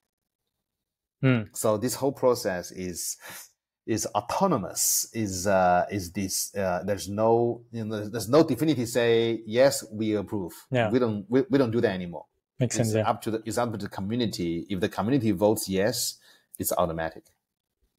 Okay, cool, interesting. And then it sounds like the number of nodes probably will continue to grow, right? I suppose. We hope so. But right now, I think we have enough nodes, but we need more applications. We need more applications that can bring users, that can bring awareness and then eventually mass adoption. Yeah, makes sense. I think the next question that I have, like right now, many other companies or organizations, right? They have like this chain kit, right? To allow me to spin up like new blockchain. I'm wondering with ICP technology, is it possible to create a new blockchain or something like from, I don't know. That's so let me see. Basically, others are learning from ICP. Remember, I mentioned about the concept of subnet. Yeah, subnet. That's what we've been doing, since day one. So right now we have 37 subnet. Every subnet is one independent blockchain. Okay, makes sense. Yeah. So basically, others they are copying from ICP. We have been doing it for the past 3 years. This is the way that ICP works. That if a subnet is full of capacity is full, smart contract is full, and then the NNS, the DAO, will automatically spin up a new subnet, which is another new blockchain to support the growth of the ecosystem. I see. So we are already doing that. But it's good that a lot of our peers in the industry try to copy what we do. So thank you very much. But that's we have already been doing that for the past 3 years. Interesting. So when they spin a new subnet, then I guess this is my imagination, but they would ask like maybe one of the data center to spin up new nodes. Is that correct? Or like how?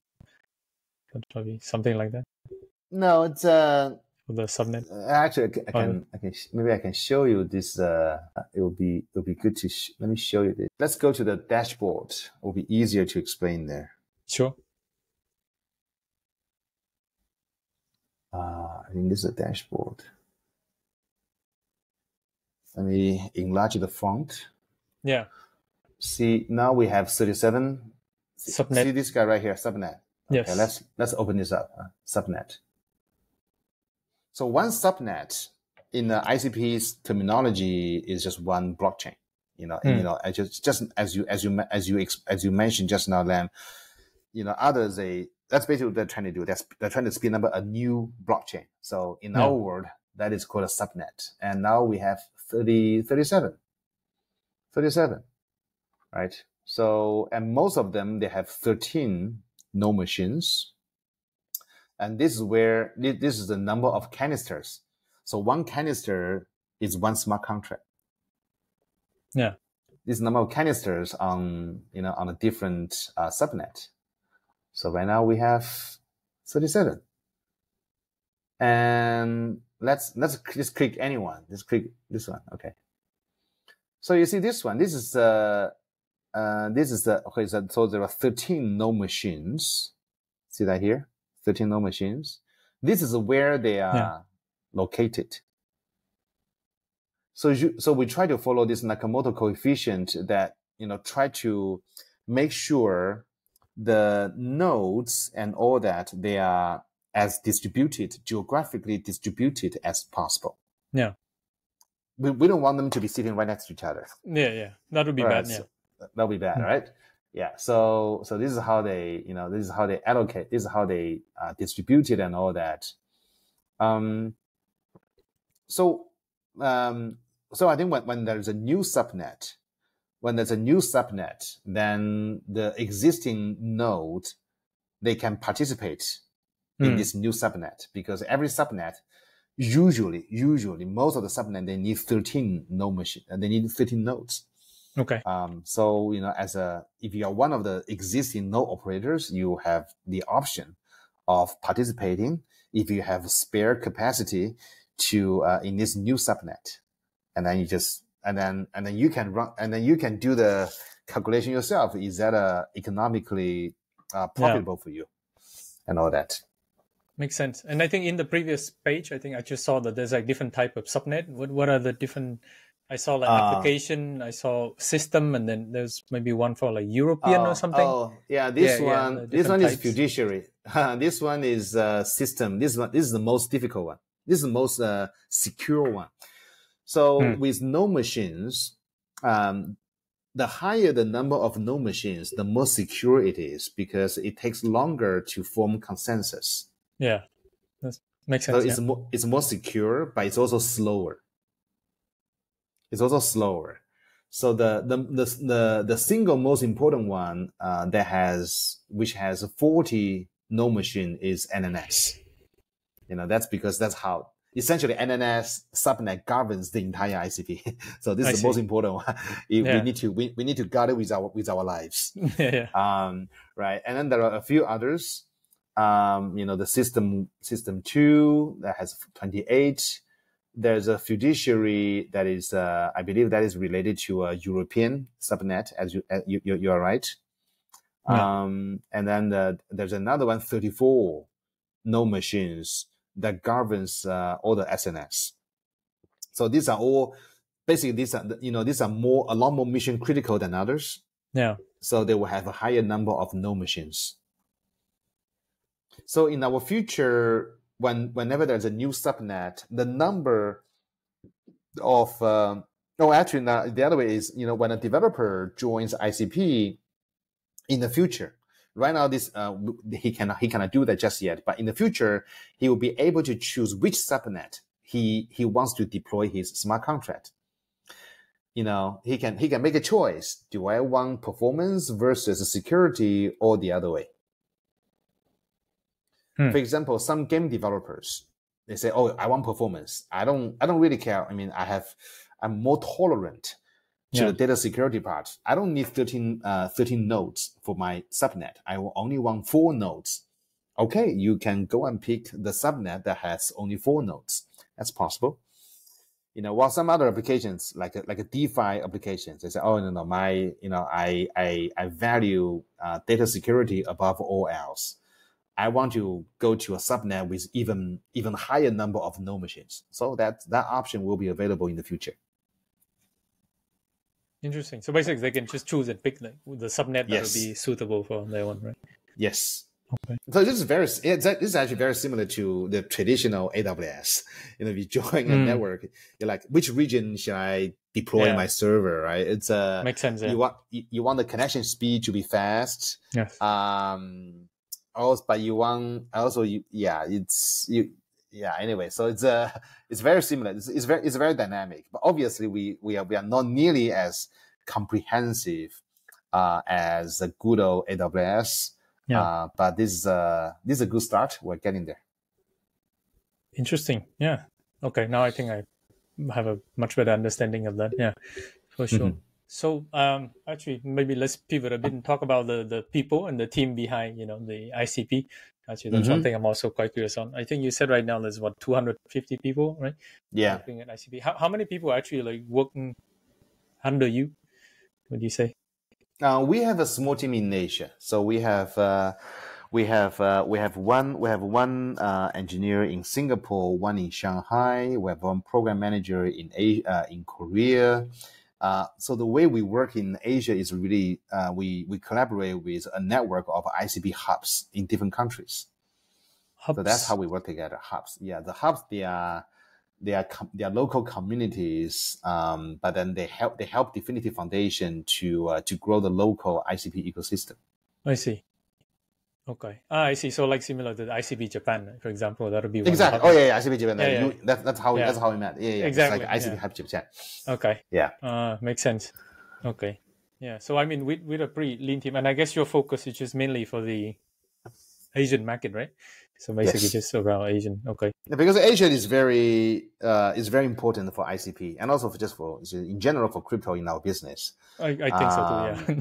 But I think we don't need to explain that too much to our audience. It's everybody understand the pivotal importance of Asia market.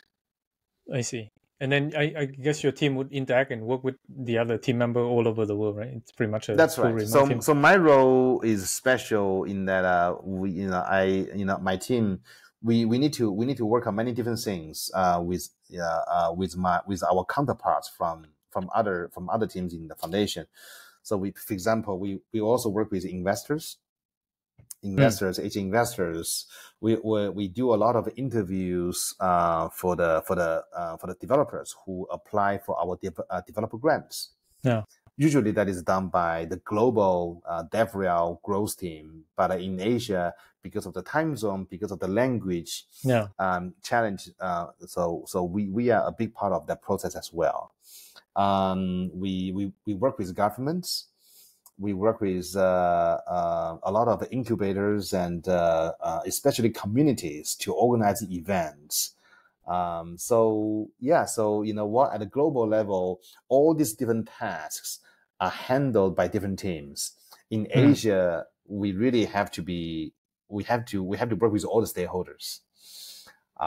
So that's what makes this job really interesting and quite exciting. I bet, yeah. So sounds like in your typical day, you probably get to interact with so many different people and different organizations, right? On a daily basis, Yeah. It's Asia. It's there's never a dull moment. Some time ago, everyone was in China, was in Shanghai, and then everybody has gone to other countries. Singapore became really hot. Token 24/9, right? And then Hong Kong said, no, we are the regional center for Web3, and then we have Web3 festival in Hong Kong, and we enter into this bit of a tale of two cities between Singapore and Hong Kong. Yeah. And then Korea is like, no. We can even beat Binance in our home market, with our upbeat and big thumb and all that. Yeah. So Korea is stand up very strongly on their own. And then Japan is like, no, Japan, we have the government support. And so it's there's never a dull moment in Asia. It's at the same time, you have Indonesia, Philippines, Vietnam, Malaysia, all the different countries contribute. They try to leverage their different strengths. Sometimes that is that is the weather. Sometimes that is the climate, the pleasant weather. Sometimes it's the population, the young population. Sometimes it's the government's attitude, the openness of the government. Sometimes it's a homegrown financial sector. Like in the case of Singapore, they know they are very experienced of embracing all the new technology waves and all that. So it's very, there's no easy way to grow the ecosystem, but at least in Asia, it's very fun. There's a large variety of choices that we can do. I bet. I mean, and of course, with over more than half of the world population is in Asia, right? I mean, obviously, very huge. And I think Web3 is certainly, I feel like the center of Web3 will probably be shifted more toward Asia. I mean, of course, US and I think some part of Europe is still somewhat very strong, especially US, but I think in the future, I feel like Asia is where a lot of the action will be happening. I think that actually this year is going to be a bit of a watershed moment. For example, Chainlink is doing the SmartCon, their annual developer conference in Hong Kong, right, for the first time. It used to be, I believe, in European countries for the last couple of years, and then Ethereum is doing the conference in I think in Bangkok, right? Bangkok, at least in Thailand. In Thailand in November. Bangkok, DFCon in Bangkok. Yeah. So it's all eyes on Asia. While as we know, America and Europe, sometimes they have their own challenges. They have great people, but for the industry right now, we need to incubate applications that can be used by millions of users. And Asia's population provides a huge market for that. That is a huge opportunity for all of us. Yeah, I think so too. Hopefully, we'll see more and more applications. So, with such a lean team, then I'm curious, what are some of the challenges facing your team? I mean, I think for our team in DFINITY, is the biggest challenge is we have a very powerful technology, but it's not easy to explain what this technology does. It's not easy to explain the differences with Ethereum and Solana and all that. It's because in crypto, people are so used to Ethereum. Correct. I mean, Ethereum is like the dominant, right? So it's a dominant narratives, and a lot of people have made a lot of money from Ethereum, the EVM world, and all that. And they become very self-assured. So there's only one way, to do this. If you are different, then I don't want to hear about it because I already made so much money. So, who are you to tell me, how to change the world? So that kind of mindset is our biggest challenge. Is when we know we have created a very versatile, very robust, very advanced technology that can do many different things, that can really change the game for many industries. But it's not easy to drive the mind share in the industry. Right. It's not easy, not very, very difficult. And it doesn't get easier, as time goes on, because in crypto, because of the token, users are so used to, you have to, there are so many pump and dump. So sometimes I feel that people don't really care about value. People only care about price. If the price is not going up, people don't want to go deeper into that conversation. And that's very unfortunate. Because our technology is so much more than that. It's so much more than just DeFi and all the financial transactions. We really want to revamp the internet as it is, but that seems to be outside of the the usual appetite for a lot of the crypto friends. Yeah, I think that's actually a challenge for the whole industry, right? I mean, many people are still wondering every day what are some of the use cases that are coming out of Web3, right? And of course, I'm a Web3 evangelist, so I like to bring a lot more people into Web3. But yeah, sometimes I know some of the concept in Web3 are extremely difficult. I mean, of course, we are both very deep in the industry, so it's much easier for us to understand the tech. But yeah, for normal layman people who have a little technical background, I think the finance is, I think a lot of it's what motivate a lot of people coming in, for like how to keep them engaged and focus and build with us, or just be a user. I think that's going to be a challenge for the entire industry. I think that's not only for ICP, but for the entire industry as well too. Yeah, it has to be more than a giant online casino, right? Because right now I think a lot of people say, you just say Web3 is like a giant online casino. I mean, you have trading. Yeah, so we need to. No, I think we need to incubate. We need to incubate a real killer application. Yeah, and we have already a lot of wonderful candidates for that, like OpenChat, Omnity. I can go on Zcloak, many, IC Lighthouse, Mora, but all of them, they are still in relatively early stage. We need a TikTok. We need a TikTok level phenomenon to really bring awareness from the mainstream user group to, oh wow, I didn't know blockchain can do this. I didn't know ICP can do this. We need that. So that's the biggest challenge. I mean, we have tried, not for lack of trying, right? We have the $200 million developer grants. We have issued quite a few hundred, more than 500 in the last couple of years. More than 500 teams, to different teams. Most of the teams, they receive anywhere between like 25,000 to even 100,000 grants. So that's a fairly substantial, large sum of money, but still in the early days. So we cross our fingers that some of those early adopters, the pioneers of ICP technology, they will become tomorrow's TikTok, tomorrow's Tesla, or Uber, or Amazon. So we need that. Yeah, I mean, it's funny you mentioned TikTok. How much now that I'm curious, like would something like TikTok, something like PayPal be able to be built on ICP technology? TikTok, yes, it's already possible. There is this. There is a team, an Indian team. They created this TikTok on ICP, but they changed the name. The name used to be Hodernot. Used to be called Hodernot. They changed the name.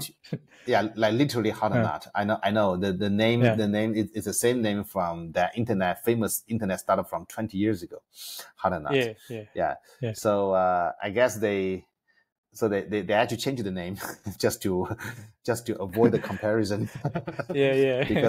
because that association may not be entirely positive.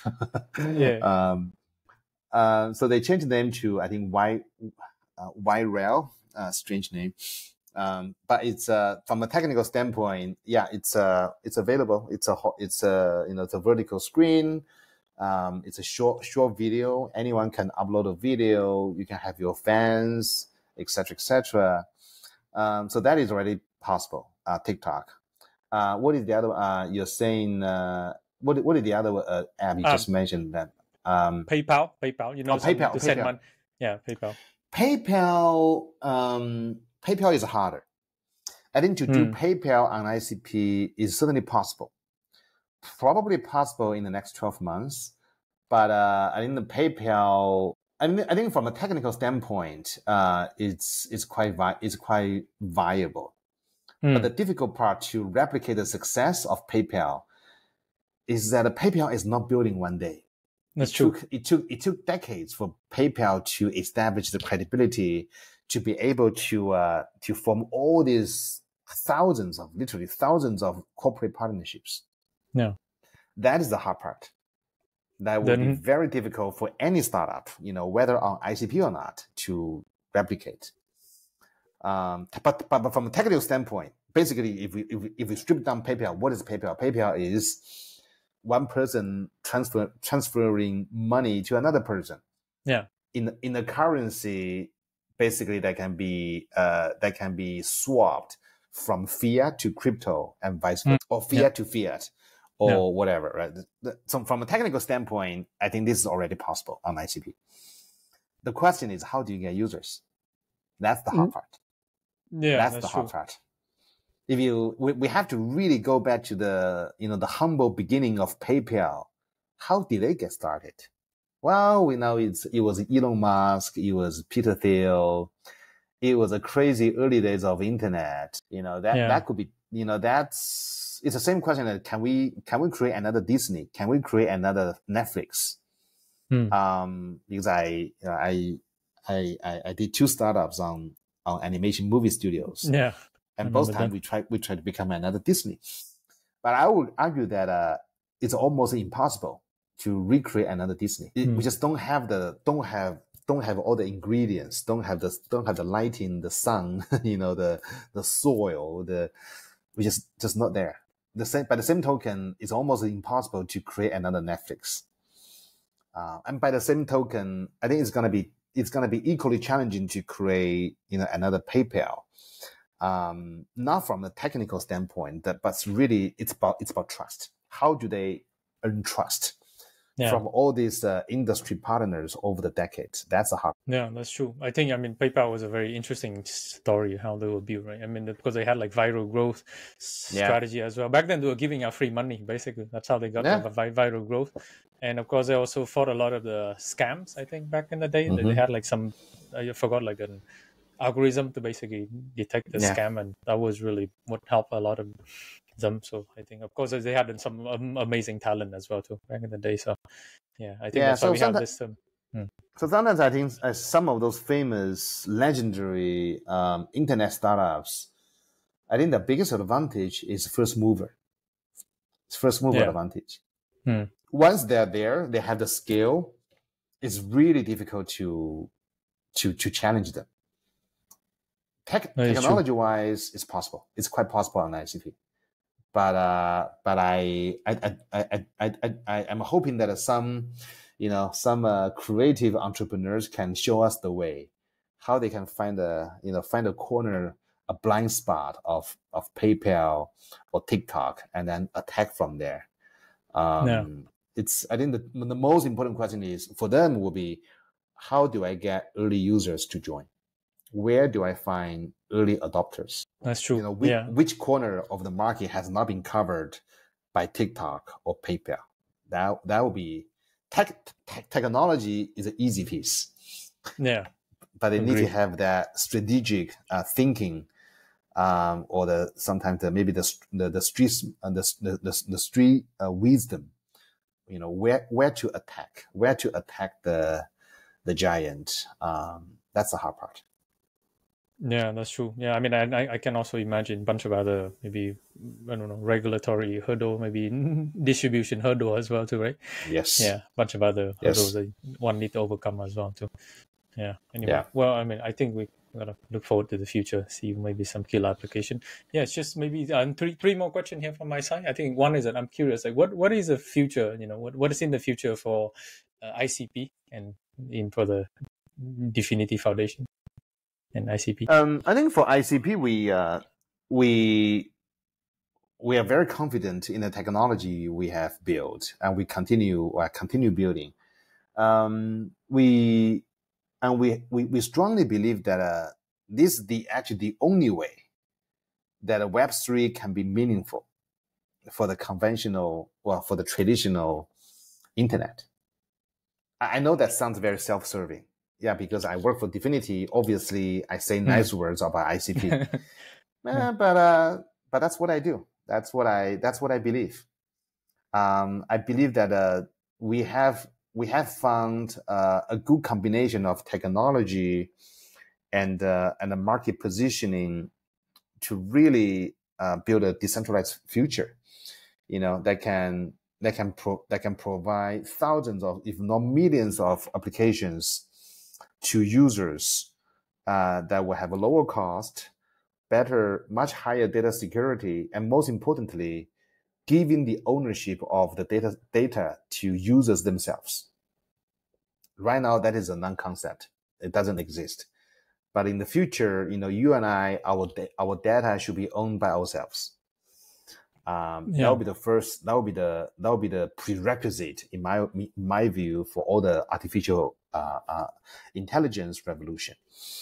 And I think we all believe that ICP is the closest, the closest path toward that decentralized future. So it's a hard journey. It's a hard journey to achieve mass adoption. And it's harder to be in ICP because, others, they can say, oh, we just want to build a faster Ethereum, a cheaper Ethereum. And that's an easy story. It's an easy narrative. A lot of people can relate to that. Yeah. They can understand that. But our story is 10 times harder. Just to explain, just to understand, to resonate. But we believe that is the only way. So I think that you probably find that people in ICP, we're a little bit stubborn. We usually we are strong. We are passionate believer in technology. So there's it's a double-edged sword.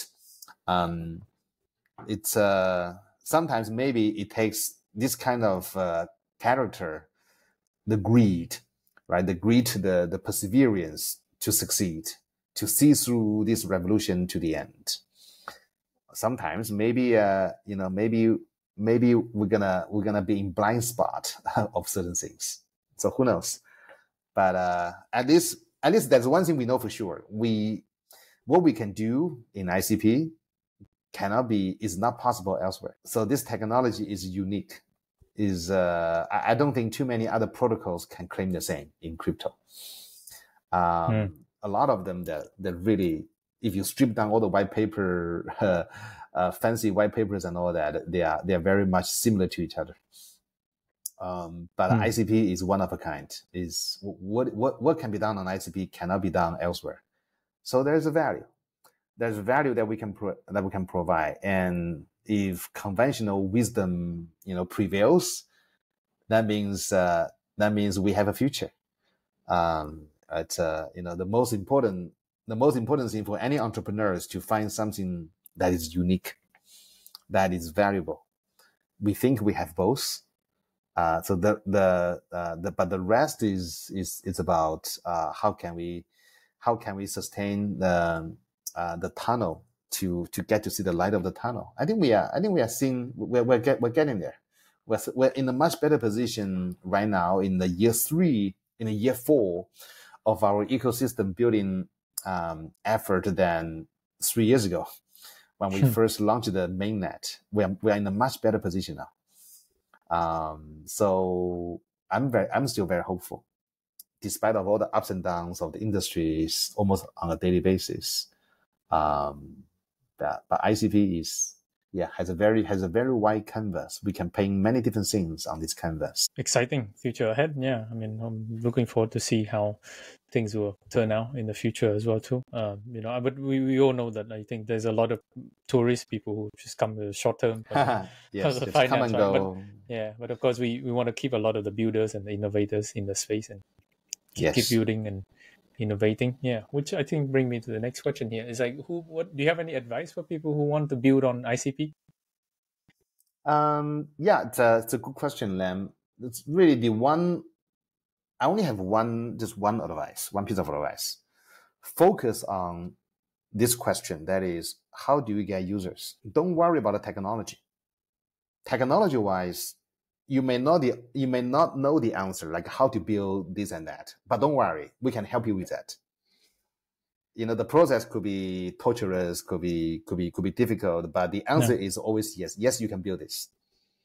Can you build an Instagram on ICP? Yes. Can you build a TikTok? Yes. Can you build a PayPal? Yes. Don't worry about this particular question. From a technical standpoint, it's usually a yes. the question is, you should be focusing on is, how do I get users? How do I get my first 1,000 users, 1,000 fans, in the words of Kevin Kelly? Yeah. That's a question that you should worry about. Don't just try to create something because you can. I think that's that's sort of the trap a lot of founders fall into. Oh, ICP technology, this is so wonderful. I can do this and that. Yes, you can do that. But that's not the most important thing. The question is, why would you do this? Why, how do you find product market fit? Why would you imagine your users have to use this version of this product built on ICP, but not the current version that is called TikTok? That's the question you should answer. Like, why, right? Why would they come to my application? Just focus on that. I didn't, don't worry about nitty gritty, not the nitty gritty about technology, but it's just, I think, time is limited. As an entrepreneur, we only have 24 hours to spend, but most of for many of our developers, they spend a lot of time worrying about how to do this and how to do this. Can I not do this and that, from a technical standpoint? But that's not, to me, the most crucial question. The crucial question is, how can I get my first 1,000 or 10,000 users and keep them? That's just focus on that. Yeah, I think that's very sound advice, to be honest. I feel like a lot of the Web3 company now, they probably have like a lot of the really latest technology, but how to get and keep user is always a challenge, right? So I think I read somewhere that I think in 2024 now, I think whoever have control the distribution, we actually will be very strong, right? So I mean, we've seen some cases where like some people who had like an NFT marketplace now turn into their own blockchain, right? And then because they already had a distribution channel, so that's something that helped them to like stand down. And yes. Yeah. So I think that might be one of the key. But yeah, I guess to answer that question, of course, it's going to be much longer and harder, right? Yeah. Yes. But anyway, but I think that's the hardest question. As you said, a lot of people, they become a KOLs first. Yeah. Because as KOL, you have many fans. Correct. You can always invite your fans to experiment with you, to invite them to be the beta testers of your new application. That actually works really well for many people. Yeah, I think so too. That's probably one way. Yeah, that's why we also see some like celebrity coins. I don't really endorse any of those, but we've seen that in 2024 here, because they have many followers, which also mean like equal to a very unique distribution channel for them. But anyway, for each their own. And final question: where can people follow you and your company? Oh, just share a link. The link will be for DFINITY. That will be DFINITY.org, or just on Twitter. I mean, everything is really in this industry really lives on Twitter. So DFINITY's Twitter, just DFINITY, just DFINITY, and for me, just my Herbert Yang, HERBERTYANG. That's I can probably show a website. Awesome. Oh, sure. Yeah, feel free to. It's so this is really so DFINITY. It's right here. So this is me, Herbert Yang. Okay. And DFINITY. No, DFINITY, just DFINITY. Yeah. So this is these are the two places to get the most and up to date information. What's coming in the community for ICP, especially when it comes to Asia. So I try to be a good reporter, a good journalist to make sure we are all on the same page. What's going on in different parts of Asia. I see. Awesome. Yeah, I'll make sure to share those links in the show notes as well for people. And so Dom, people can also. Dom, Dom is Dom. Dom's head just show up. Who's Where did that come from? Dominic Williams. So that's our founder. Oh, okay. That's our founder, Dominic Williams. So obviously, please follow Dom as well. So he's a heart and soul behind ICP. He was a founder of DFINITY Foundation. So without Dom, without his vision, we won't be here today. And he's still, even after launching the mainnet after 3 years, he's still fighting in the trench. He's still working with our researchers and cryptographers, trying to like this whole utopia. This is his idea. So this he's a true entrepreneur at heart, and a very much of a technology geek that a lot of developers will find very charming to talk to. I see. Exciting. Yeah. Maybe one day, maybe would like to meet him at one of the ICP Hub, maybe if he comes to any of the I'm ICP Hub sure. event. I'm sure he's coming back to Asia again sometime this year. He was in, I believe he was in Hong Kong twice last year. He was in Korea early this year, and I will bet he's going to Bali in Indonesia very soon. Okay. For the CoinFest Asia, he's gonna be doing a keynote. I see. Yeah, I don't think I'll be there, but yeah, hopefully catch him in one of the Asia event. Yeah. Awesome, Herbert. Well, once again, thank you so much for your time today. I think it's been a very long but very fascinating conversation. I've enjoyed learning a lot about ICP, DFINITY Foundation, the technology that you guys are building. And I mean, there's a lot of fascinating application that I see for the first time today as well, too. So I probably will try out some application myself as well to see how it is. But yeah. Yeah, thank you so much, Lem, for keeping me on this mic for so long. This is hopefully this conversation, brings some new ideas, not only to you, but also to your audience, your friends, who are really passionate about Web3, about startups, so that you can appreciate our mission, our audacity, or our struggle. We do. It's a hard battle that we need to fight, but we need the help from suggestion, feedback, introduction of developers, from all of you. So thank you very much, Len. Thank you. It's been a great pleasure. For sure, real pleasure. Yeah. Okay. And we're back to my studio. What do you guys think about this episode with Herbert Yang? I think Herbert is certainly a very talented entrepreneur, and now he's basically spearheading a lot of the activity at the DFINITY Foundation to help to build ICP. I truly think that there's a lot of innovation being created at the DFINITY Foundation and also in the internet computer protocols in the Web3 world. I'm excited to see where the new product, Utopia, is heading. And also the number of innovative apps with new use cases, including social networks and decentralized AI that are being created in ICP, is actually quite fascinating as well. I'm definitely going to check out some of them. For the next episode, we're talking to Arisa. She's the co-founder of Sega Finance. They are building innovative financial options, derivatives products in Web3 that have a $16 trillion market size in traditional finance. If you enjoyed this episode, please give a like and subscribe. It will mean a lot to me. Thank you for watching and see you next time.